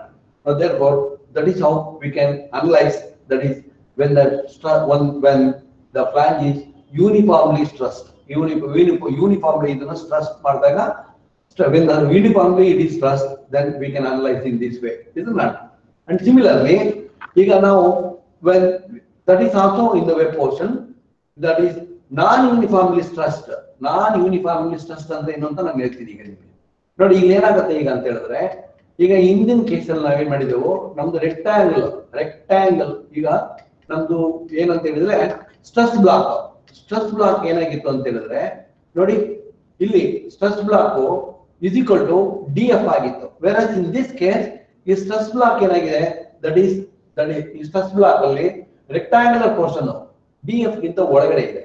ಆದ್ರಿಂದ ಇಲ್ಲಿ ಕೆಳಗಡೆವರೆಗೆ ಇಲ್ಲಿಂದ ಇಲ್ಲಿವರೆಗೆ that is parabolic ಬರುತ್ತೆ. that will see, I will show you that is parabolic ಹೇಗೆ ಬರುತ್ತೆ, parabolic ಎಲ್ಲಿ ಉಂಟು ಅಂತ ನಾನು ತೋರಿಸ್ತೀನಿ ನಿಮಗೆ. ಇದನ್ನ ನೋಡಿ ಇಲ್ಲಿಂದ ಇಲ್ಲಿವರೆಗೆ ಪ್ಯಾರಾಬೋಲಿಕ್ ಪೋರ್ಷನ್, ಇಲ್ಲಿಂದ ಇಲ್ಲಿವರೆಗೆ ರೆಕ್ಟಾಂಗುಲರ್ ಪೋರ್ಷನ್. ಈಗ ನಾವೇನ್ ಮಾಡ್ಬೇಕು, ಇದ್ರದ್ದು ಏರಿಯಾ ಫೈಂಡ್ ಔಟ್ ಮಾಡ್ಬೇಕು ಮತ್ತೆ ಇದ್ರದ್ದು ಏರಿಯಾ ಫೈಂಡ್ ಔಟ್ ಮಾಡ್ಬೇಕು. ಇದು ಸ್ವಲ್ಪ ಕೆಲಸ ಜಾಸ್ತಿ ಇದಕ್ಕೆ. ಅದಕ್ಕೆ ನಾವು ಈಗ ಇದ್ರದ್ದು ಸೆಂಟ್ರಾಯ್ಡ್ ನಾವು ಫೈಂಡ್ ಔಟ್ ಮಾಡ್ಬೇಕು. ಇದು ಮತ್ತೆ ಇದು. ಈಗ ಇದು ಯಾಕೆ ಇದು rectangular portion very easily we can find out. ಈಗ ಪ್ಯಾರಾಬೋಲಿಕ್ ಪೋರ್ಷನ್ ಇಲ್ಲಿಯೂ ನಾವು ಫೈಂಡ್ ಔಟ್ ಮಾಡಬಹುದು, ಆರಂಭದಲ್ಲಿ ಕ್ಯಾಲ್ಕುಲೇಟ್ ಮಾಡ್ಲಿಕ್ಕೆ ನಮ್ಗೆ ಆಗ್ತದೆ. ಆದ್ರೆ ಒಂದು ವಿಷಯ ಏನಂತ ಹೇಳಿದ್ರೆ, ಇಲ್ಲಿ ಪೋರ್ಷನ್ ಎಷ್ಟು ಪೋರ್ಷನ್ ಅಂತ ನಮ್ಗೆ ಗೊತ್ತಾಗಲ್ಲ. ಅದಕ್ಕೆ ನೋಡಿ ಇಲ್ಲಿ ರೆಕ್ಟಾಂಗುಲರ್ ಸ್ಟ್ರೆಸ್ ಡಿಸ್ಟ್ರಿಬ್ಯೂಷನ್, ಇಲ್ಲಿಂದ ಇಲ್ಲಿವರೆಗೆ ರೆಕ್ಟಾಂಗುಲರ್ ಸ್ಟ್ರೆಸ್ ಡಿಸ್ಟ್ರಿಬ್ಯೂಷನ್, ಇಲ್ಲಿಂದ ಕೆಳಗಡೆಗೆ ಇದೇನಾಗುತ್ತೆ ಪ್ಯಾರಾಬೋಲಿಕ್ ಡಿಸ್ಟ್ರಿಬ್ಯೂಷನ್, ಸ್ಟ್ರೆಸ್ ಡಿಸ್ಟ್ರಿಬ್ಯೂಷನ್ ಆಗುತ್ತೆ. ಈ ತರ ಆಗ್ತದೆ. ಈ ತರ ಆಗುವಾಗ ನಾವ್ ಏನ್ ಮಾಡ್ಬೇಕು, ಈಗ ಇದನ್ನ ನಾವು ಲೆಟ್ ಅಸ್ ಸಿ. ಈಗ ನಾನೇನ್ ಮಾಡ್ತೀನಿ ಅಂತ ಹೇಳಿದ್ರೆ, ಆ ಎರಡರ ಮಧ್ಯದಲ್ಲಿ ನಾನೊಂದು ಅಸ್ಯೂಮ್ ಮಾಡ್ತೀನಿ ಇಲ್ಲಿ ಇರ್ಬೋದು ಅಂತ. ಅಂದ್ರೆ ಇದು ಇಲ್ಲಿಂದ ಇಲ್ಲಿವರೆಗೆ ಮತ್ತೆ ಇಲ್ಲಿಂದ ಇಲ್ಲಿವರೆಗೆ ಇದೆ portion of the parabolic and full rectangle full ಇದೆ, portion of the parabolic area ಇದು ಇದೆ. ಈಗ ನಾನೇನ್ ಮಾಡಿದ್ದೀನಿ ಅಂತ ಹೇಳಿದ್ರೆ, ಇಲ್ಲಿಂದ ಇಲ್ಲಿವರೆಗೆ ಇವೆರಡ ಮಧ್ಯದಲ್ಲಿ ತಗೊಂಡಿದ್ದೀನಿ. You can recognise this here. ಇದು ನೋಡ್ಬೋದು ನೀವು. ನೋಡಿ ಇದು ರೆಕ್ಟಾಂಗಲ್ ಮತ್ತೆ ಇದು ಪೋರ್ಷನ್ ಆಫ್ ದಟ್ ಈಸ್ ಇದು ಪೋರ್ಷನ್ ಆಫ್ ದ ಪ್ಯಾರಾಬೋಲಿಕ್. ನಾನೇನ್ ಮಾಡಿದ್ದೀನಿ, ಇದೆರಡನ್ನು ಆರ್ಬಿಟ್ರಲಿ ಐ ಆಮ್ ಅಸ್ಯೂಮ್ ಇಲ್ಲಿದೆ ಅಂತ ನಾನು ಅನ್ಕೊಂಡಿದ್ದೀನಿ ಇಲ್ಲಿದೆ ಅಂತ. ಯಾಕಂತ ಹೇಳಿದ್ರೆ ನಮ್ಗೆ ಏನಾದ್ರು ಒಂದು ಎಸ್ಟಿಮೇಷನ್ ಮಾಡ್ಬೇಕು, ಒಂದು ಅಂದಾಜ್ ಬೇಕು ನಮ್ಗೆ, ಇರ್ಬೋದು ಇಲ್ಲಿ ಅಂತ. ಮತ್ತೆ ಹೆಚ್ಚು ಕಡಿಮೆ ಆದ್ರೆ ಇನ್ನೊಂದ್ಸರಿ ರಿವೈಸ್ ಮಾಡುವ, ತಪ್ಪಾದ್ರೆ ಸರಿಯಾಗದೆ ಇದ್ರೆ ಇನ್ನೊಂದ್ಸರಿ ಡಿವೈಡ್ ಮಾಡಬಹುದು. ಈಗ ನಾನೇನ್ ಮಾಡಿದ್ದೀನಿ, ಈ ತರ ಅರ್ಜಿ ಮಾಡ್ಕೊಂಡಿದ್ದೀನಿ. ಈ ತರ ಅರ್ಜಿ ಮಾಡ್ಕೊಂಡು ಸ್ಟ್ರೆಸ್ ಬ್ಲಾಕ್ ಅನ್ನ ಇಲ್ಲಿ ತಗೊಂಡೆ ನಾನು. ನೋಡುವ ಇದನ್ನ ತಗೊಂಡು ನೋಡಿ ಇಷ್ಟು ಏರಿಯಾನ ಕನ್ಸಿಡರ್ ಮಾಡಿದೆ. ಈಗ ಇದು BW ಬ್ರೆಡ್ತ್ ಸೇಮ್ ಬ್ರೆಡ್ತ್ ಇರುತ್ತೆ. ಆದ್ರೆ ಡೆಪ್ತ್ ಏನಾಯ್ತು, ಇಲ್ಲಿ DF ಇಲ್ಲ, ದಟ್ ಈಸ್ XU ಇಲ್ಲ, ಇಲ್ಲಿ ಬೇರೆನೇ ಇದೆ. ಆ ಬೇರೆ ಏನ್ ನಾನು ಏನ್ ಮಾಡಿದೀನಿ ಅಂದ್ರೆ ಅದನ್ನ YF ಅಂತ ನಾನು ತಗೊಂಡಿದ್ದೀನಿ. You can see this here. ಈ ಡೆಪ್ತ್ ಅನ್ನ DF ಅಲ್ಲ, DF/2 ಅಲ್ಲ, ಅಥವಾ 3/7 XU ಅಲ್ಲ. ಅದೆರಡರ ಮಧ್ಯದಲ್ಲಿ ನಾನು ತಗೊಂಡಿದ್ದೀನಿ. ಅಥವಾ ಇದು ಫುಲ್ ತಗೊಂಡಿಲ್ಲ, ನಾನು ಆರ್ಬಿಟ್ರಲಿ ಐ ಆಮ್ ಅಸ್ಯೂಮ್ಡ್ ಇಲ್ಲಿದೆ ಅಂತ ನಾನು ತಗೊಂಡಿದ್ದೀನಿ. ಈ ಡೆಪ್ತ್ ಇದೆಯಲ್ಲ, ಈ ಡೆಪ್ತ್ ಅನ್ನ YF ಅಂತ ನಾನು ತಗೊಂಡಿದ್ದೀನಿ. YF. ಮತ್ತೆ ಫರ್ದರ್ ಈ YF ಇದೇನು ಈ ಕ್ಯಾಲ್ಕುಲೇಟ್ ಮಾಡೋದು ಹೇಗೆ ಅಂತ ಹೇಳಿದ್ರೆ 0.15 into XU plus 0.65 DF. ಇದೊಂದು ಆರ್ಬಿಟರಿ ಕ್ಯಾಲ್ಕುಲೇಷನ್. ಈಗ ಕ್ಯಾಲ್ಕುಲೇಟ್ ಮಾಡುವಾಗ ನಮಗೊಂದು ನಿಯರೆಸ್ಟ್ ರಿಯಲ್ ವ್ಯಾಲ್ಯೂ ಸಿಗುತ್ತೆ ನಮಗೆ. ಇಲ್ಲದೆ ಇದ್ರೆ ನಮಗೆ ನಂಬರ್ ಆಫ್ ಇಟರೇಷನ್ ಕಂಪ್ಯೂಟರ್ ಅಂದ್ರೆ ತುಂಬಾ ಮಾಡುತ್ತೆ. ಬಟ್ ನಾವು ಮ್ಯಾನ್ಯಲಿ ಮಾಡುವಾಗ ಏನಾಗುತ್ತೆ, ಇದನ್ನ ಒಂದು ಅತಿ ಮಾಡಿದೀವಿ, ಸರಿ ಆಗ್ಬೋದು, ಸರಿ ಇದೆ ಅಂತ ತಿಳ್ಕೊಂಡಿದ್ವಿ ನಾವು. ಮತ್ತೆ ನಮ್ಮ ದೊಡ್ಡವರು ಸೀನಿಯರ್ಸ್ ದೇ ಹ್ಯಾವ್ ಟೋಲ್ಡ್ ಹೀಗೆ ಮಾಡಿ ನೀವು ಸರಿ ಆಗ್ತದೆ ಅಂತ ಹೇಳಿದ್ದಾರೆ. ಬೇಸ್ಡ್ ಆನ್ ದೇರ್ ಎಕ್ಸ್ಪೀರಿಯನ್ಸ್ ನಾವು it is a formula given is ನಾವು ದಟ್ ವಿ ಕ್ಯಾನ್ ಅನಲೈಸ್. ಇದನ್ನ ಮಾಡ್ಬೋದು, ಇದನ್ನ ಮಾಡಕ್ಕಾಗುತ್ತೆ ನಮಗೆ. ಅಂಡ್ ದೆನ್ ಫರ್ದರ್ ನೆಕ್ಸ್ಟ್ ಏನ್ ಮಾಡ್ತೀನಿ ಈಗ ನಾನು ಅಂತ ಹೇಳಿದ್ರೆ, ಈಗ ನೆಕ್ಸ್ಟ್ ಏನ್ ಮಾಡ್ತೀನಿ ಅಂತ ಹೇಳಿದ್ರೆ, ಇಲ್ಲಿ ನೋಡಿ ನಾವು ಅದೇ ಈಗ ಹಿಂದಿನ ಕೇಸಲ್ಲಿ ಹೇಗೆ ಮಾಡಿದೆವು, ಈ ಹಿಂದಿನ ಕೇಸಲ್ಲಿ ಹೇಗೆ ಮಾಡಿದೀವಿ ನಾವು ಅಂತ ಹೇಳಿದ್ರೆ, ಇದನ್ನ ಎರಡು ಪಾಲ್ ಮಾಡಿದ್ವಿ. ಈಗ ಇಲ್ಲಿಂದ ಇಲ್ಲಿವರೆಗೆ ನಾವು ಇದು ಸೆಂಟ್ರಲ್ ಪೋರ್ಷನ್, ಇದನ್ನ ಇಲ್ಲಿಂದ ಇಲ್ಲಿವರೆಗೆ ತಗೊಂಡಿದ್ವಿ. ಇದು BW, ಇದೊಂದು ಬ್ರೆಡ್ತ್, ಇದನ್ನ ಬ್ರೆಡ್ತ್ BW. ಮತ್ತೆ ಇಲ್ಲಿ ಕಂಪ್ರೆಸಿವ್ ಫೋರ್ಸ್ ಇದೆ. ಮತ್ತೆ ಇಲ್ಲೇನಿದೆ, ಇದು ರೆಕ್ಟಾಂಗ್ಯುಲರ್ ಪೋರ್ಷನ್. ರೆಕ್ಟಾಂಗ್ಯುಲರ್ ಬೀಮ್ ಅನ್ನು ಹೇಗೆ ಡಿಸೈನ್ ಮಾಡ್ತೀವಿ ಹಾಗೆ ಇಲ್ಲಿ C1 ಮತ್ತೆ ಕೆಳಗಡೆ T1 ಇರುತ್ತೆ, ಏರಿಯಾ ಆಫ್ ಸ್ಟೀಲ್ ಇರ್ತದೆ. ಮೇಲ್ಗಡೆ ಕಾಂಕ್ರೀಟ್ ಇರ್ತದೆ, ಟೆನ್ಸೈಲ್ ಝೋನ್ ಅಲ್ಲಿ ಕಂಪ್ರೆಸಿವ್ ಝೋನ್ ಅಲ್ಲಿ ಕಾಂಕ್ರೀಟ್ ಇರ್ತದೆ, ಮತ್ತೆ ಕಂಪ್ರೆಸಿವ್ ಝೋನ್ ಅಲ್ಲಿ that is compressive zone tensile zone ಅಲ್ಲಿ ಸ್ಟೀಲ್ ಇರ್ತದೆ. ಈಗ ಈ compressive area we know that rectangular beam ಅನ್ನು ಹೇಗೆ ನಾವು ಡಿಸೈನ್ ಮಾಡ್ತೀವಿ ಅಂತ ಇಲ್ಲಿ ನೋಡಿ, ಇಲ್ಲಿದೆ. ಈಗ ಫಿಗರ್ 1 ಇಂದ ಈ ಫಿಗರ್ 1 ಕನ್ಸಿಡರ್ ಮಾಡಿದ್ರೆ C1 is equal to 0.36 FCK BW into XU. Rectangular beam ಅನ್ನು ಕೂಡ ನಾವು ಇದನ್ನ ಯೂಸ್ ಮಾಡಿದೀವಿ.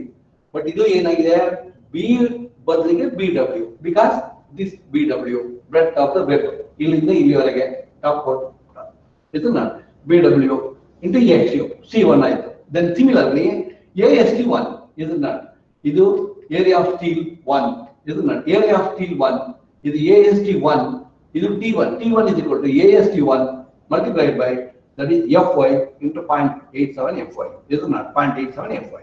ಇದು T1 ಆಯ್ತು. ರೆಕ್ಟಾಂಗ್ಯುಲರ್ ಬೀಮ್ ಅನ್ನು ನಾವು ಹೇಗೆ ಡಿಸೈನ್ ಮಾಡಿದೀವಿ ಅದೇ ತರ ಡಿಸೈನ್ ಮಾಡಬೇಕು. ಇದನ್ನ ದೆನ್ ಸಿಮಿಲರ್ಲಿ ಇನ್ನು ಉಳಿದ ಪೋರ್ಷನ್ ಇದೆ. ಈಗ ಇದು ಸೆಂಟ್ರಲ್ ಒಂದು ಪೋರ್ಷನ್ ತಗೊಂಡೆ ನಾವು, ಇದೊಂದು ಪೀಸ್, ಇದೊಂದು ಪಾರ್ಟ್ ಅನ್ನು ತಗೊಂಡೆವು. ಇದೊಂದು ಪಾರ್ಟ್ ತಗೊಂಡು ಇದೊಂದು ಅನಾಲಿಸಿಸ್ ಮುಗೀತು. ಈಗ ಇದರಲ್ಲಿ ಒಂದು ಪೋರ್ಷನ್ ಹೋಯ್ತು. ಈಗ ಇದನ್ನ ನೆಕ್ಸ್ಟ್ ವಿಲ್ ಸಿ ಇನ್ನು ಇದಕ್ಕೆ ಲಿವರ್ ಆರ್ಮ್ ನಾವು ಆಗ ಮೊನ್ನೆ ಹಿಂದಿನ ಕೇಸಲ್ಲೆಲ್ಲ ಏನ್ ಮಾಡಿದೀವಿ, ರೆಕ್ಟಾಂಗ್ಯುಲರ್ ಬೀಮ್ ಅಲ್ಲಿ ದ ಸೇಮ್ ಥಿಂಗ್ ಪ್ರಿವೈಡ್ಸ್, ಅದೇ ಬರುತ್ತೆ. ರೆಕ್ಟಾಂಗ್ಯುಲರ್ ಡಿಸೈನ್ ಅಲ್ಲಿ ಏನಿದೆ ಅದು ಬರುತ್ತೆ, ಲಿವರ್ ಆರ್ಮ್ ದಟ್ ಈಸ್ ಇಲ್ಲಿ ತಗೊಂಡೆ ಇದನ್ನ. Then similarly now that is moment of resistance in compression is equal to same thing 0.36 FCK B ಬದಲಿಗೆ BW ಇದೆ, XU D minus 0.42 XU ಬಂತು, ಅದು ಉತ್ತರ ಬಂತು. Then moment of resistance in tension is equal to 0.87 FY into AST1 D minus 0.42 XU, ಅದು ಕೂಡ ಸರಿ ಆಯ್ತು. ಈಗ ನಾವು let us consider the figure 2. ಈ ಫಿಗರ್ 2 ಅಲ್ಲಿ ಏನಾಗುತ್ತೆ ನೋಡೋಣ. ಈ ಫಿಗರ್ 2 ಅಲ್ಲಿ ನಾನು ಏನ್ ಮಾಡಿದೆ, ಇದು BF ಫ್ಲಾಂಜ್, ಬ್ರೆಡ್ತ್ ಆಫ್ ದ ಫ್ಲಾಂಜ್. ಈ ಬ್ರೆಡ್ತ್ ಆಫ್ ದ ಫ್ಲಾಂಜ್ ಅಲ್ಲಿ ಇಲ್ಲಿ BW already we have taken and calculated. The remaining portion is BF breadth of the ಫ್ಲಾಂಜ್ minus BW ಬಂದಿದೆ, ಉಳಿತು ಇದಿಷ್ಟು ಪೋರ್ಷನ್, ಇದೊಂದು ಮತ್ತೆ ಇದೊಂದು. ಈಗ ಇಲ್ಲಿ ಕಂಪ್ರೆಸಿವ್ ಫೋರ್ಸ್ ಇದೆ, ಇದರಲ್ಲಿ ಕಂಪ್ರೆಸಿವ್ ಫೋರ್ಸ್ ಇದೆ, ಕಾಂಕ್ರೀಟ್ ಇದೆ, ಈ ಎರಡು ಪೋರ್ಷನ್ ಕಾಂಕ್ರೀಟ್ ಇದೆ. ಈಗ ಇದ್ರದ್ದು ಡೆಪ್ತ್ ಎಷ್ಟು ಅಂತ ಹೇಳಿದ್ರೆ YF, ಇದನ್ನ because we have taken YF ಅಂದ್ರೆ ಇಷ್ಟು, ಇದನ್ನ YF ಅಂದ್ರೆ ಇಷ್ಟು. ಮತ್ತೆ ಇಲ್ಲಿರುವ ಕಾಂಕ್ರೀಟ್ ಅನ್ನ ಬ್ಯಾಲೆನ್ಸ್ ಮಾಡ್ಲಿಕ್ಕೆ ಒಂದು ಸ್ಟೀಲ್ ಬೇಕು, ಅದಕ್ಕೆ ನಾವೇನ್ ಮಾಡ್ತೀವಿ ಈಗ ಅಂದ್ರೆ ಏರಿಯಾ ಆಫ್ ಸ್ಟೀಲ್ ಕೊಡ್ತೀವಿ ನಾವು. ಈ ಕಾಂಕ್ರೀಟ್ ಅಲ್ಲಿ ಕಂಪ್ರೆಸಿವ್ ಫೋರ್ಸ್ C2 ಇದೆ, ಕಂಪ್ರೆಸಿವ್ ಫೋರ್ಸ್ C2 ಇದೆ, ಕಂಪ್ರೆಸಿವ್ ಫೋರ್ಸ್ C2 ಆಯ್ತು, ಕಂಪ್ರೆಸಿವ್ ಫೋರ್ಸ್ C2 ಇಲ್ಲಿದೆ, ಕಂಪ್ರೆಸಿವ್ ಫೋರ್ಸ್ C2 ಇಲ್ಲಿದೆ. ಆ C2 ನ ಈ ತರ ಕ್ಯಾಲ್ಕುಲೇಟ್ ಮಾಡ್ತೀವಿ. Stress block that is 0.446 FCK, ಇದನ್ನ FCK into that is the BW, breadth ಎಷ್ಟು ಅಂತ, ಇದ್ರ ಬ್ರೆಡ್ತ್ ಎಷ್ಟು ಮತ್ತೆ ಡೆಪ್ತ್ ಎಷ್ಟು, ಇದ್ರದ್ದು area into that is stress block. ಇದನ್ನ ಸ್ಟ್ರೆಸ್ ಬ್ಲಾಕ್ ಏರಿಯಾ ಮತ್ತು ಇಲ್ಲಿ ಮಾಡಿದೀವಿ, ಇದನ್ನ this is 0.446 FCK into BF minus BW YF. Isn't that?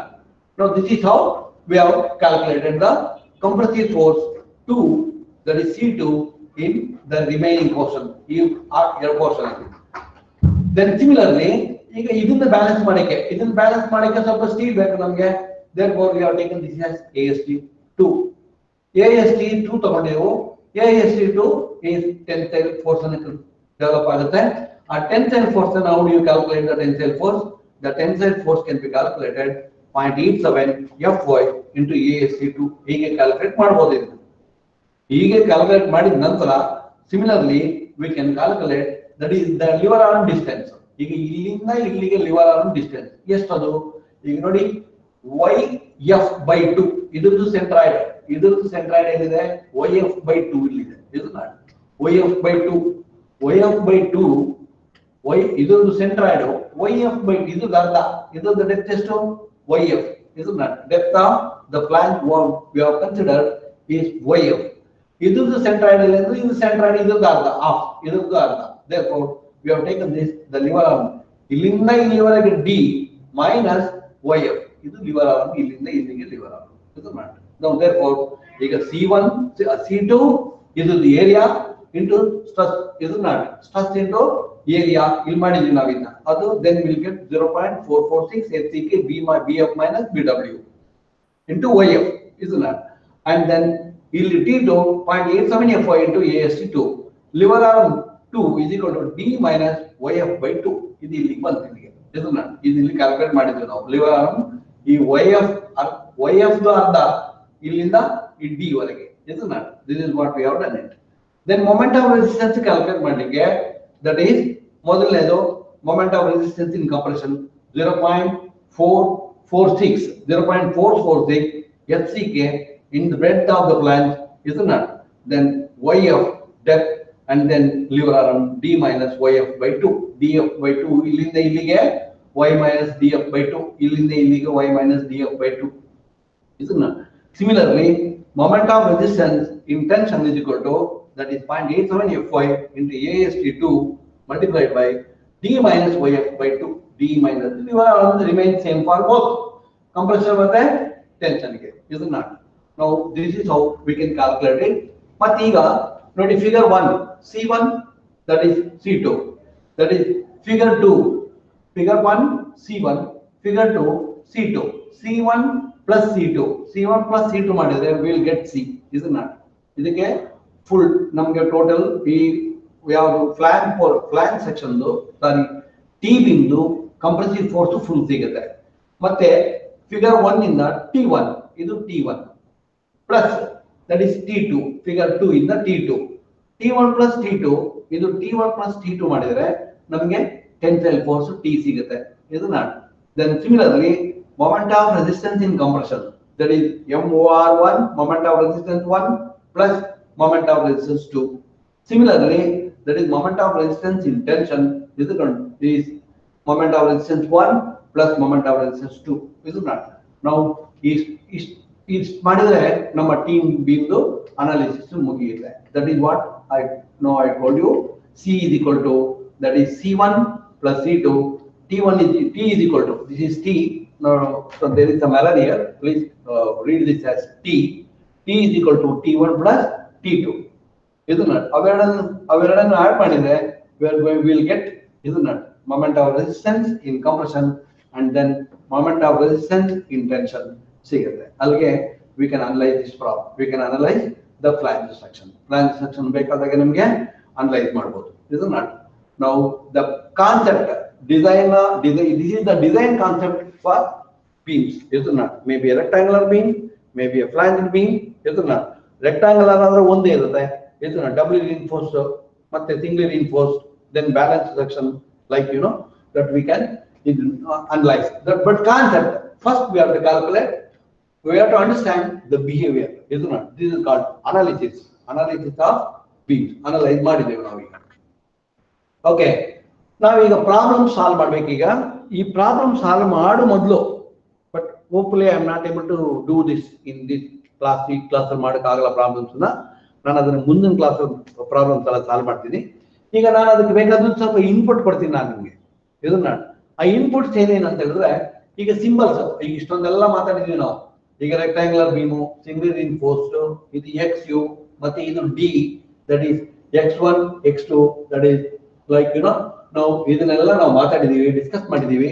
ನೋಡಿ ಈಗ C ಅಂದ್ರೆ ಏನು, ದಟ್ ಈಸ್ T ಅಂದ್ರೆ ಏನು, ದೆನ್ ಎಪ್ಸಿಲಾನ್ C ಅಂದ್ರೆ ಏನು, straining concrete, then straining steel, then FCK ಅಂದ್ರೆ ಕಲೆಕ್ಟಿವ್ ಸ್ಟ್ರೆಂತ್, FY ಅಂತ ಹೇಳಿದ್ರೆ collective strength of steel, then gamma ಅಂತ ಹೇಳಿದ್ರೆ that is density of material, and then that is FD ಅಂತ ಹೇಳಿದ್ರೆ design strength of material, then FD ಅಂದ್ರೆ design load, then F ಅಂತ ಹೇಳಿದ್ರೆ characteristic strength of the material, then F characteristic load, then gamma M partial safety factor appropriate to the material, then gamma F partial safety factor appropriate to the, that is appropriate to the nature of loading. ಇದನ್ನೆಲ್ಲ ನಾವು ಮಾತಾಡಿದ್ವಿ, ಇದೆಲ್ಲ ವಿಷಯಗಳನ್ನು elaborately we have discussed about it. Then sigma C ಅಂತ ಹೇಳಿದ್ರೆ stress in concrete, then sigma S ಅಂತ ಹೇಳಿದ್ರೆ stress in steel, ES ಅಂತ ಹೇಳಿದ್ರೆ Young's modulus of elasticity of steel, then EC ಅಂತ ಹೇಳಿದ್ರೆ Young's modulus of elasticity of concrete, M ಅಂತ ಹೇಳಿದ್ರೆ modular ratio. ಇದನ್ನೆಲ್ಲ ನಾವು ತುಂಬಾ ಡಿಸ್ಕಸ್ ಮಾಡಿದ್ವಿ. ಇದ್ರ ಬಗ್ಗೆ ಇದೆಲ್ಲ ಗೊತ್ತಿರ್ಬೇಕು ನಮಗೆ, ಇದೆಲ್ಲ ನಮಗೆ ಪ್ರತಿಯೊಂದು ವಿಷಯ. ಲಿವರ್ ಆರ್ಮ್ ಅಂದ್ರೆ ಯಾವುದು, ಎಲ್ಲಿಂದ ಎಲ್ಲಿಗೆ, C1 ಇಂದ C ಇಂದ T ಗೆ, C ಇಂದ T ಗೆ liver arm, the distance between the liver arm, that is compressive force and the tensile force is, that is liver arm. ಇದನ್ನ ಲಿವರ್ ಆರ್ಮ್ ಅಂತ ಹೇಳ್ತೀವಿ. ಈ ನ್ಯೂಟ್ರಲ್ ಆಕ್ಸಿಸ್ ಡೆಪ್ತ್, ಇದು ನ್ಯೂಟ್ರಲ್ ಆಕ್ಸಿಸ್ ಡೆಪ್ತ್, ಮತ್ತೆ ಇದು affective depth. ಇದನ್ನೆಲ್ಲ ನಾವು ಸ್ವಲ್ಪ ಗೊತ್ತಿರಬೇಕು ನಮಗೆ.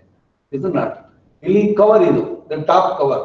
ಈ cover that is top layer ಇಂದ, ದಟ್ ಈಸ್ ಎಕ್ಸ್ಟ್ರೀಮ್ ಫೈಬರ್ ಇಂದ ಸೆಂಟ್ರಾಯ್ಡ್ ಸ್ಟೀಲ್ ವರೆಗೆ, ಇದು ಡಿ ಡ್ಯಾಶ್ ಅಂತ ಕರಿತೀವಿ ಇದನ್ನ.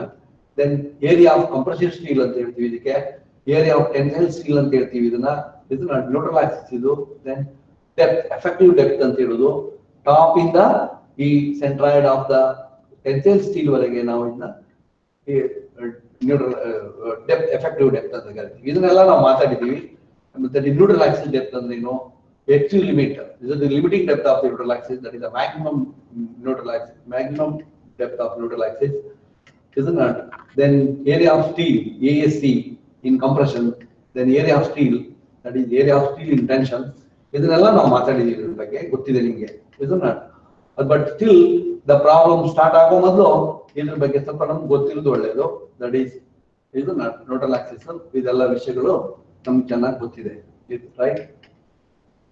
ಈಗ ಇದು analysis and design of rectangular and ಫ್ಲಾಂಜಿಂಗ್ beans. ಈಗ ಪ್ರಾಬ್ಲಮ್ ಮಾಡ್ಬೇಕಂತಂದ್ರೆ, ಪ್ರಾಬ್ಲಮ್ ಮಾಡ್ಬೇಕಂತ ಹೇಳಿದ್ರೆ ಏನೆಲ್ಲ ನಮ್ಗೆ ಗೊತ್ತಿರ್ಬೇಕು ಅಂತ. Single ರಿಇನ್ಫೋರ್ಸ್ಡ್ beam, calculate moment of resistance, ಇದು to calculate the moment of resistance. ಈಗ ಒಂದು ಬೀಮ್ ಕೊಟ್ಟಿದ್ದಾರೆ, ಆ ಬೀಮ್ ಕೊಟ್ಟಿರೋ ಬೀಮ್ ಅಲ್ಲಿ what is the moment of resistance available ಅಂತ ಒಂದು ಬೀಮ್ ಇದೆ.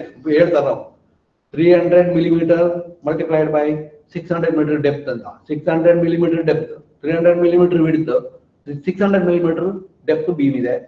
ಮತ್ತೆ steel reinforcement, that is 20 mm 4 steel bar ಇದೆ. ಮತ್ತು ಆ ಸ್ಟೀಲ್ ಬಾರ್ ಅಲ್ಲಿ ಮತ್ತೆ ಕಾಂಕ್ರೀಟ್ M20 ಗ್ರೇಡ್ ಇರ್ತದೆ. ದೆನ್ ಸ್ಟೀಲು Fe415 ಇರ್ತದೆ. Please calculate the moment of resistance ಅಂತ. ಆಗ ಅಂತ ಕೇಸ್ ಬರುವಾಗ ನಾವೇನ್ ಮಾಡಬೇಕು, ಅಂತ ಪ್ರಾಬ್ಲಮ್ ಇರುವಾಗ ನಾವೇನ್ ಮಾಡ್ಬೇಕು ಅಂತ ಹೇಳಿದ್ರೆ, step 1 find XU limit. XU limit is equal to, ಇದನ್ನ ಸಾಲ್ವ್ ಮಾಡಿದ್ವಿ ನಾವು, ಇದು ಅನಲೈಸ್ ಮಾಡಿದೀವಿ. ಈ XU ಲಿಮಿಟ್ ಅನ್ನ ಫೈಂಡ್ ಔಟ್ ಮಾಡಬೇಕು. XU limit is equal to, ನೋಡಿ ಇದು XU ಲಿಮಿಟ್ ಯಾವ್ದ್ರ ಮೇಲೆ ಡಿಪೆಂಡ್ ಆಗುತ್ತೆ ಅಂತ ಹೇಳಿದ್ರೆ, ಸ್ಟೀಲ್ ಮೇಲೆ ಡಿಪೆಂಡ್ ಆಗುತ್ತೆ. ಸ್ಟೀಲ್ದು ದಟ್ ಇಸ್ ಸ್ಟ್ರೆಂತ್ ಮೇಲೆ ಡಿಪೆಂಡ್ ಆಗುತ್ತೆ, ಗ್ರೇಡ್ ಮೇಲೆ, ಸ್ಟೀಲ್ ಗ್ರೇಡ್ ಮೇಲೆ. ಈಗ ಇದು XU limit is equal to K into D. ಇದು XU ಬೈ ಡಿ ಅಂತ ಕೂಡ ಮಾಡಬಹುದು. XU by D is equal to 0.53 for Fe 250 and XU by D is equal to, XU limit by D is equal to 0.48 for Fe 415 and similarly 0.46 for Fe 500. ಇದು first ಈ ಕೆಲಸ ಮಾಡಬೇಕು. ನಾವು ಕೊಟ್ಟಿರೋ data use ಮಾಡಿಕೊಂಡು XU limit ಅನ್ನು find out ಮಾಡಬೇಕು. XU limit find out ಮಾಡಿದ ಕೂಡಲೇ ನಮ್ಗೆ ಈಗ ಗೊತ್ತಾಗುತ್ತೆ ಇದ್ರದ್ದು XU by D ಗೊತ್ತಾಗ್ತದೆ, ಅಥವಾ XU ಲಿಮಿಟ್ ಯಾವ್ದು ಅಂತ ನಮ್ಗೆ ಗೊತ್ತಾಗುತ್ತೆ. ಇದನ್ನ ಯಾವಾಗ ನೋಡಿ FI ಕೊಟ್ಟಿದ್ದಾರೆ, SCK ಕೊಟ್ಟಿದ್ದಾರೆ, AST ಕೊಟ್ಟಿದ್ದಾರೆ, B ಕೊಟ್ಟಿದ್ದಾರೆ ಮತ್ತು D ಕೊಟ್ಟಿದ್ದಾರೆ. ಇದು ಇಷ್ಟು ಕೊಟ್ಟ ನಂತರ ನಾವು ಈ ಕೆಲಸ ಮಾಡ್ಲಿಕ್ಕೆ ಆಗುತ್ತೆ, XU ಲಿಮಿಟ್ ಫೈಂಡ್ ಔಟ್ ಮಾಡ್ಲಿಕ್ಕೆ ಆಗುತ್ತೆ. ಇದನ್ನ XU ಲಿಮಿಟ್ ಹೇಗೆ ಫೈಂಡ್ ಔಟ್ ಮಾಡೋದು, this is one simplified formula. ಇದನ್ನ ನಾವು ಇದ್ರ ಬಗ್ಗೆ ಮಾತಾಡಿದೀವಿ, ಅದು ಮಾತಾಡಿ ಅದನ್ನ ನಾವು ಡಿಸ್ಕಸ್ ಕೂಡ ಮಾಡಿದೀವಿ, ಇದನ್ನ ಹೇಗೆ ಮಾಡೋದು ಅಂತ. ಇದನ್ನ ಅಂಡ್ ದೆನ್ ಸ್ಟೆಪ್ 2, ಎರಡನೇ ಸ್ಟೆಪ್ ಅಲ್ಲಿ ಏನ್ ಮಾಡ್ಬೇಕು ಅಂತ ಹೇಳಿದ್ರೆ, let us find out the actual depth of the neutral axis. Actual depth of the neutral axis find out ಮಾಡಬೇಕು. Actual depth of neutral axis find out ಮಾಡಬೇಕಾದ್ರೆ, that is compressive force is equal to tensile force. ಅದೆರಡನ್ನು equate ಮಾಡಬೇಕು. ಅದೆರಡನ್ನು equate ಮಾಡಿದ್ರೆ rectangular beam, ನಾನು single ರೆಇನ್ಫೋರ್ಸ್ಡ್ rectangular beam ಬಗ್ಗೆ ಮಾತಾಡ್ತಾ ಇದ್ದೀನಿ. ಈಗ we know that is ನಾವು ಸ್ಟ್ರೆಸ್ ಬ್ಲಾಕ್ ಅನಾಲಿಸಿಸ್ ಎಲ್ಲ ಮಾಡಿದೀವಿ. ಅನಾಲಿಸಿಸ್ ಮಾಡುವಾಗ ನಮ್ಗೆ ಇದು ಸಿಕ್ಕಿದೆ 0.36 FCK B into XU is equal to 0.87 FY into AST. ಇದನ್ನ ಈಕ್ವೇಟ್ ಮಾಡಬೇಕು. ಇದನ್ನ ಈಕ್ವೇಟ್ ಮಾಡಿದ ನಂತರ ನೋಡಿ FY ಗೊತ್ತಿದೆ ನಮ್ಗೆ, FCK ಗೊತ್ತಿದೆ, ದೆನ್ AST ಗೊತ್ತಿದೆ, B ಗೊತ್ತಿದೆ, D ಗೊತ್ತಿದೆ. FCK ಗೊತ್ತು, B ಗೊತ್ತಿದೆ, ದೆನ್ 0.87 FY ಇದು FY ಗೊತ್ತಿದೆ, ಏರಿಯಾ ಆಫ್ ಸ್ಟೀಲ್ ಗೊತ್ತಿದೆ. Therefore one known is the one which is XU, depth of neutral axis, actual depth of neutral axis. ಈಗ ಆಕ್ಚುಯಲ್ ಡೆಪ್ತ್ ಆಫ್ ಇದು simplify ಮಾಡಿದ್ರೆ ಈ ಫಾರ್ಮ್ ಬರುತ್ತೆ. ಈಗ ಇದಕ್ಕೆ ಸಬ್ಸ್ಟಿಟ್ಯೂಟ್ ಮಾಡಿದ್ರೆ we are going to get the actual depth of neutral Axis of the given beam. ಯಾವ beam section ಕೊಟ್ಟಿದ್ದಾರೆ, ಯಾವ ಡೇಟಾ ಕೊಟ್ಟಿದ್ದಾರೆ, ಆ ಡೇಟಾಕ್ಕೆ we can calculate the actual depth of neutral Axis. ಇದನ್ನ ಫೈಂಡ್ ಔಟ್ ಮಾಡಬಹುದು. ನೆಕ್ಸ್ಟ್ ಸ್ಟೆಪ್ 3, ಈ ಮೂರನೇ step ಅಲ್ಲಿ ಏನು ಅಂತ ಲೆಟ್ ಅಸ್ ಸಿ.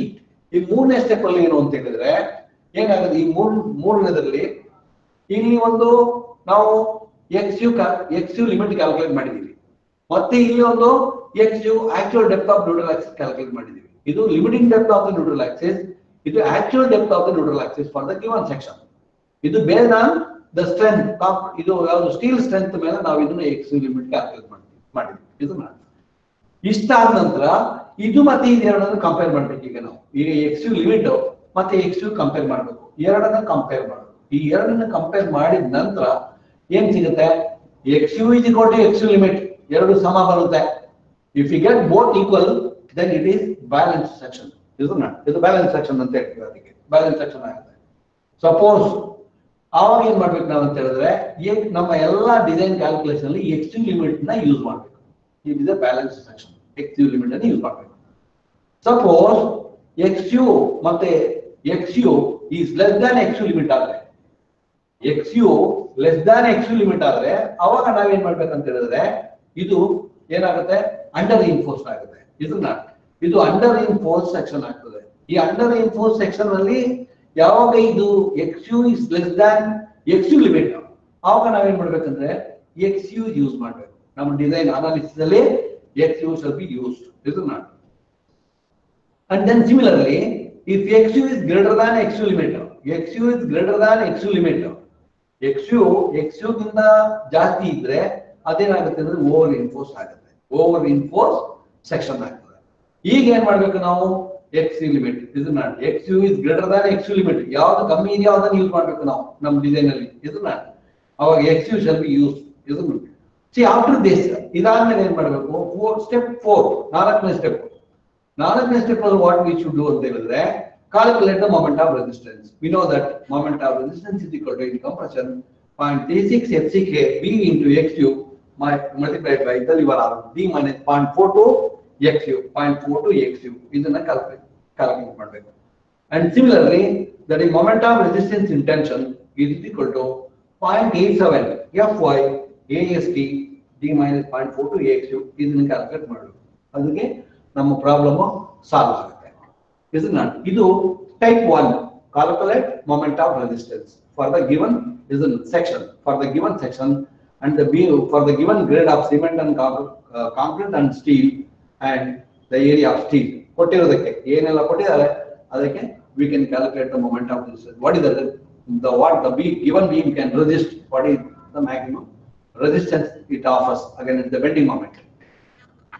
ಇನ್ನು ಟೈಪ್ 2, ಎರಡನೇ ಟೈಪ್ ಅಲ್ಲಿ ಡಿಸೈನ್ ಆಫ್ ಬೀಮ್ಸ್. ಈಗ ಬೀಮ್ ಅನ್ನ ಡಿಸೈನ್ ಮಾಡಬೇಕು. ಬೀಮ್ ಡಿಸೈನ್ ಮಾಡೋದು ಅಂತ ಹೇಳಿದ್ರೆ ಈಗ ಏನ್ ಮಾಡಿದ್ದಾರೆ, ನಮ್ಗೆ ದಟ್ ಈಸ್ WU ಕೊಟ್ಟಿದ್ದಾರೆ. W ಹೇಳಿದ್ರೆ ಅಲ್ಟಿಮೇಟ್ ಲೋಡ್ ಕೊಟ್ಟಿದ್ದಾರೆ, ನಮಗೆ ಲೋಡ್ ಕೊಟ್ಟಿದ್ದಾರೆ ಅಥವಾ ನಾವು ಕ್ಯಾಲ್ಕುಲೇಟ್ ಮಾಡ್ತೀವಿ ಇದನ್ನ ಫಾರ್ ದ ಗಿವನ್ ಸೆಕ್ಷನ್. ಮತ್ತೆ ಮೊಮೆಂಟ್ ಕ್ಯಾಲ್ಕುಲೇಟ್ ಮಾಡ್ತೀವಿ, ಬೆಂಡಿಂಗ್ ಮೊಮೆಂಟ್ ಕ್ಯಾಲ್ಕುಲೇಟ್ ಮಾಡ್ತೀವಿ. FY it is given, FCK given, then effective length is given, then B and D ಕೂಡ ಕೊಟ್ಟಿದ್ದಾರೆ ಅಂತ ತಿಳಿಯುವ. ಇದನ್ನ ಅವಾಗ ಏನ್ ಮಾಡ್ಬೇಕು ಅಂತ ಸ್ಟೆಪ್ 1 ಇದನ್ನ ಫಸ್ಟ್ ಏನಂತ ಹೇಳಿದ್ರೆ let us calculate M is equal to WU into LE, that is WL square by 8, WL square by 8. ಇದನ್ನ ಇಲ್ಲಿ L square ಬಿಟ್ಟೋಗ್ಬಿಟ್ಟಿದೆ, please read WL square by 8, MU is equal to WL square by 8. ಇದು ನಾವು ನಮ್ಮ strength of materials ಕಲಿಯುವಾಗ ನಾವು ಇದನ್ನ bending moment ಅನ್ನು shear force diagram calculate ಮಾಡುವಾಗ ನಾವು ಇದನ್ನ ಬಳಸಿದೀವಿ, ಇದನ್ನ ಮಾಡಿದೀವಿ, ಡಿರೈವ್ ಮಾಡಿದೀವಿ. ಇದನ್ನ ಪ್ರಾಬ್ಲಮ್ ಸಾಲ್ವ್ ಮಾಡೋ ಮೊದಲು ಒಂದೆರಡು ಪ್ರಾಬ್ಲಮ್ ನಾನು ಅದನ್ನ ಸಾಲ್ವ್ ಮಾಡಿ ಮತ್ತೆ ಪ್ರಾಬ್ಲಮ್ ಮುಂದಕ್ಕೆ ಹೋಗ್ತೀನಿ. ಇದನ್ನ ದೆನ್ ಈಗ ಸ್ಟೆಪ್ 1 ಇದಕ್ಕೆ ಏನ್ ಮಾಡಬೇಕು? Calculate the effective depth. To calculate the effective depth, moment of resistance is equal to 0.36 FCK B into XU limit. It is a balance section. ಇದನ್ನ ಬ್ಯಾಲೆನ್ಸ್ ಸೆಕ್ಷನ್ ಗೆ ಇದು ಮೊಮೆಂಟ್ ಆಫ್ ರೆಸಿಸ್ಟೆನ್ಸ್ ಕ್ಯಾಲ್ಕುಲೇಟ್ ಮಾಡಬೇಕು first job. ಈಗ ಇಲ್ಲಿ ಏನು ಕೊಡ್ತೀವಿ? FCK ಗೊತ್ತಿದೆ ನಮಗೆ, ಇದನ್ನ FCK ಗೊತ್ತಿದೆ, B ಗೊತ್ತಿದೆ, then D minus 0.42 XU limit calculate ಮಾಡಬೇಕು.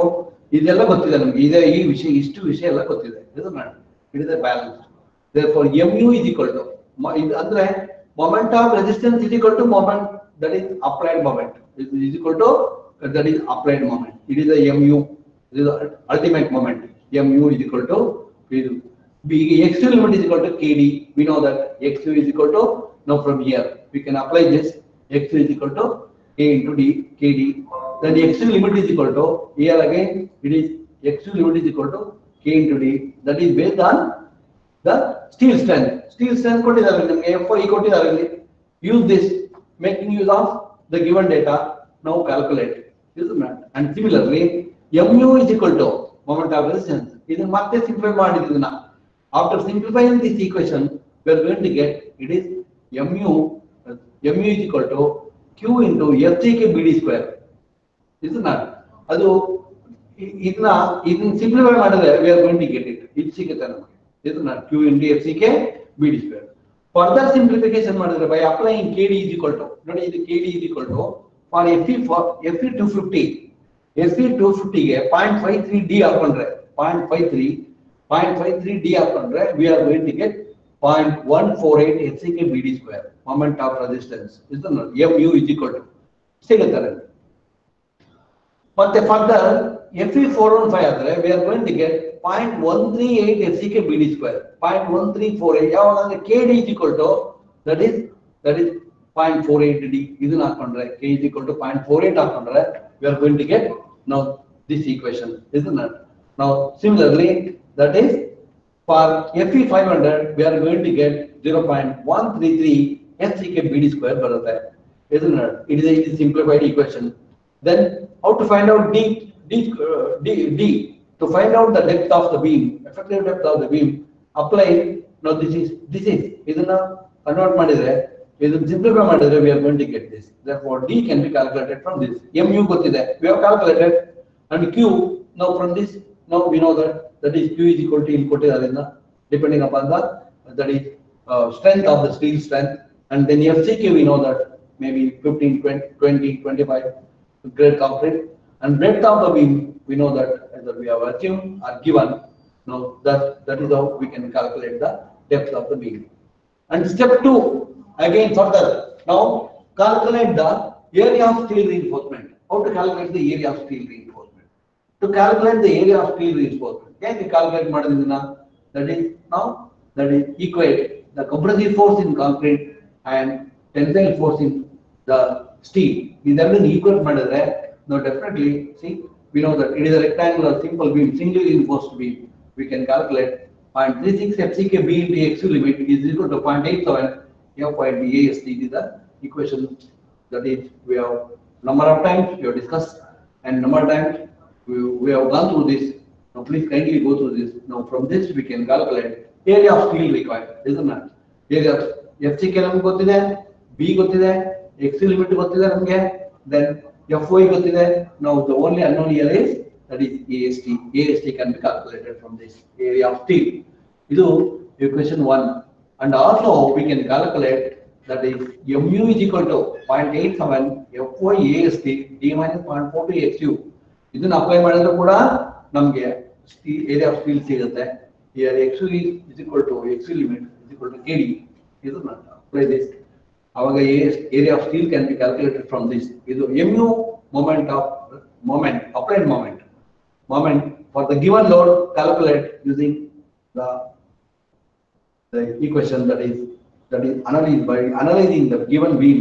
Now we can calculate mu. ಇದೆಲ್ಲ ಗೊತ್ತಿರುವ ವಿಷಯ, ಇದನ್ನೆಲ್ಲ ಅಪ್ಲೈ ಮಾಡಿದ್ರೆ now definitely we can calculate the AST. ಎರಡನೇ equation ಅದು.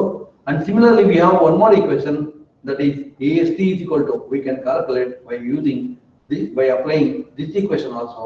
Now therefore there are three equations. ಇಲ್ಲಿ ಮೂರು equation ಇದೆ, 1 2 3.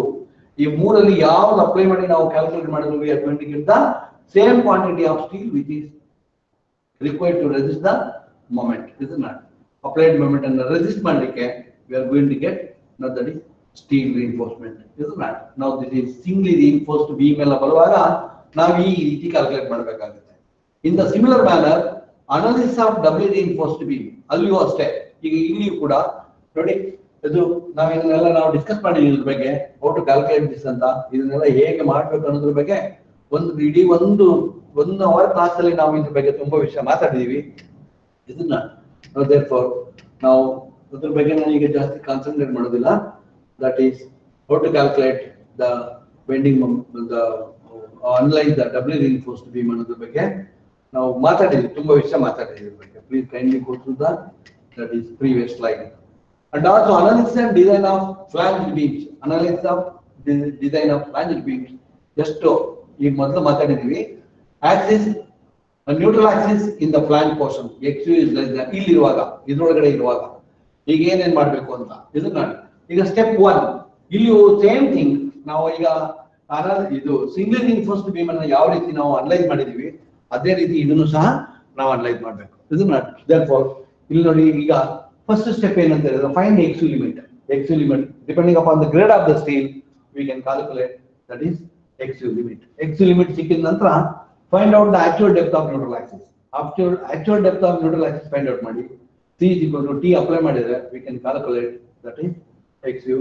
Then after this ಯಾವಾಗ ನಮಗೆ ಇದು xu limit ಬಂತು, xu actual depth of neutral axis xu ಬಂತು, ಇಲ್ಲಿ ಇದೆರಡನ್ನು ಕಂಪೇರ್ ಮಾಡಿ. ಇವೆರಡನ್ನು ಕಂಪೇರ್ ಮಾಡಿದ್ರೆ that is xu is equal to xu is equal to ಏನಾಗುತ್ತೆ ಅಂತ ಹೇಳಿದ್ರೆ, that is xu is equal to xu limit ಆದ್ರೆ balance section, then xu is less than xu limit under ರಿಇನ್ಫೋರ್ಸ್ section ಆಗ್ತದೆ, ಅವಾಗ xu use ಮಾಡಬೇಕು.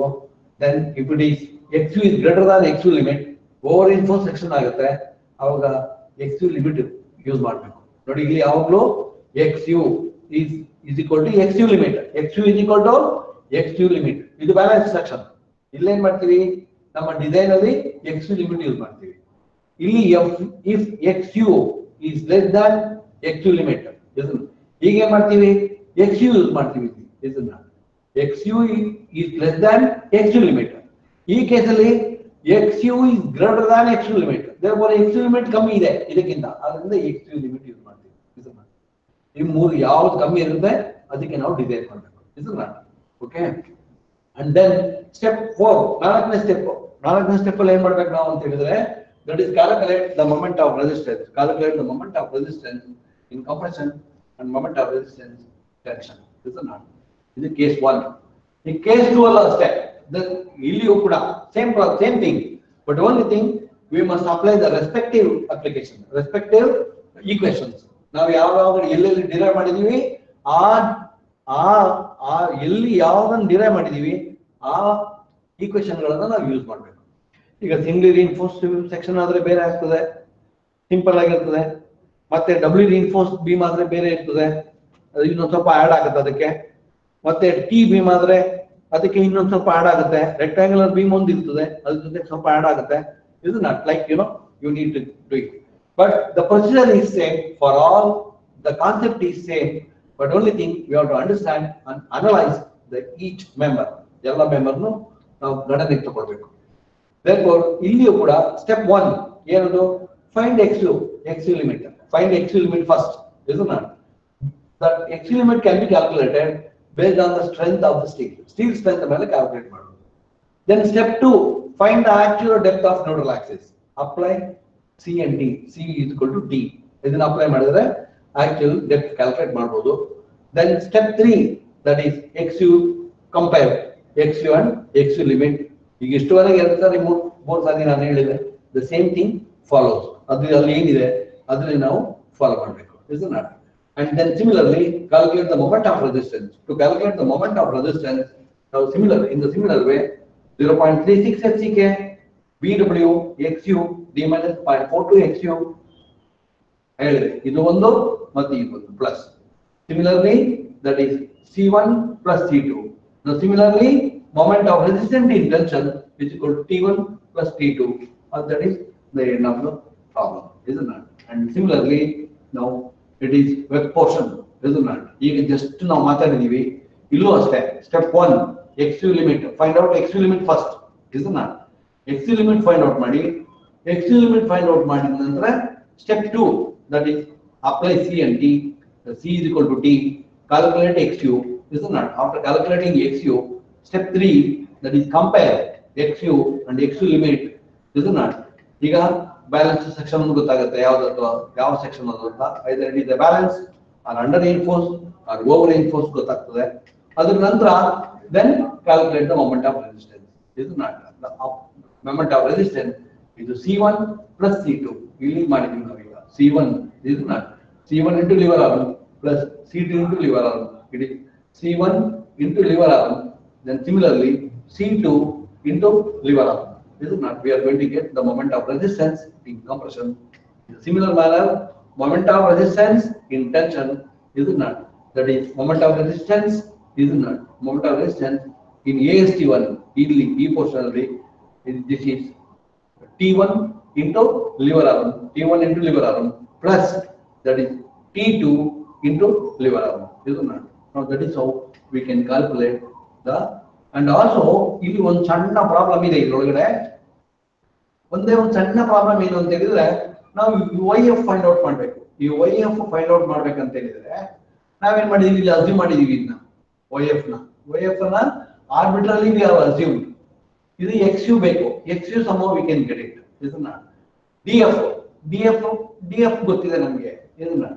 ಇಲ್ಲಿ ಏನಾಗ್ತದೆ ಅಂತ ಹೇಳಿದ್ರೆ ಇಲ್ಲಿ ಟು ಫೈಂಡ್ YF ಇಲ್ಲಿ ಯಾವ ಇಲ್ಲಿ ಕೆಲಸ ಏನಾಗ್ತದೆ ಅಂತ ಹೇಳಿದ್ರೆ ಇಲ್ಲಿ ಎರಡು ಅನ್ನೋನ್ ಇರ್ತದೆ. YF ಇದು ಎರಡು ಕೂಡ ಅನ್ನೋನ್ ಇದು. therefore ನಾವೇನ್ ಮಾಡ್ಬೇಕು, ಬಿಫೋರ್ ಅನಲೈಸ್ ಮಾಡುವ ಮೊದಲೇ ಶುರು ಆಗ್ತದೆ ಇದು ಪ್ರಾಬ್ಲಮ್. ಇಲ್ಲಿ ಬಿಗಿನಿಂಗ್ ಅಲ್ಲಿ YF is equal to YF calculate ಮಾಡ್ತೀವಿ, XU ಗೊತ್ತಿರೋದಿಲ್ಲ ನಮಗೆ. therefore ನಾವೇನ್ ಮಾಡ್ಬೇಕು ಅಂತ ಹೇಳಿದ್ರೆ ಈ XU ಇದೆಯಲ್ಲ, this XU, let us assume that is XU is equal to D by 2, effective depth divided by 2, assume ಮಾಡ್ಕೊಂಡ್ಬಿಡೋದು, ಆಯ್ತಾ? D by 2 assume ಮಾಡ್ಬಿಟ್ಟು then calculate. if you get XU at the end, ಇಲ್ಲಿ final ನಾವು result ಬರುವಾಗ XU is equal to 0.5 ಬಂದ್ರೆ 0.5 D ಬಂದ್ರೆ ನಮ್ಮ assumption is correct, isn't it? assumption ಸರಿ ಇರುತ್ತೆ. ಒಂದು ವೇಳೆ ನಾವು ಅಸ್ಯೂಮ್ ಮಾಡಿದ್ದು ಸರಿಯಾಗಿ ಇಲ್ಲದೆ ಇದ್ರೆ ಏನಾಗ್ತದೆ ಅಂತ ಹೇಳಿದ್ರೆ then we have to revise. ಯಾವ ತರ ರಿವೈಸ್ ಮಾಡ್ತೀರಿ ಗೊತ್ತಾಗ್ತದೆ ನಮ್ಗೆ. ಜಾಸ್ತಿ ಮಾಡ್ಬೇಕಾ, XU ನ 0.5 ಗಿಂತ ಜಾಸ್ತಿ ಮಾಡ್ಬೇಕಾ ಅಥವಾ 0.5 ಕಮ್ಮಿ ಮಾಡ್ಬೇಕಂತ ನಮ್ಗೆ ಗೊತ್ತಾಗುತ್ತೆ. First assume XU is equal to 0.5 D, ಇದನ್ನ 0.5 D ಡೆಪ್ತ್ ಗೊತ್ತಿದೆ ನಮ್ಗೆ, 0.5 D ಗೊತ್ತಿರ್ತದೆ. therefore 0.5 D ಅಪ್ಲೈ ಮಾಡಿ, ಆಗ 0.5 D ಅಪ್ಲೈ ಮಾಡಿದ ಕೂಡಲೇ ಒಂದು ವ್ಯಾಲ್ಯೂ ಬರ್ತದೆ.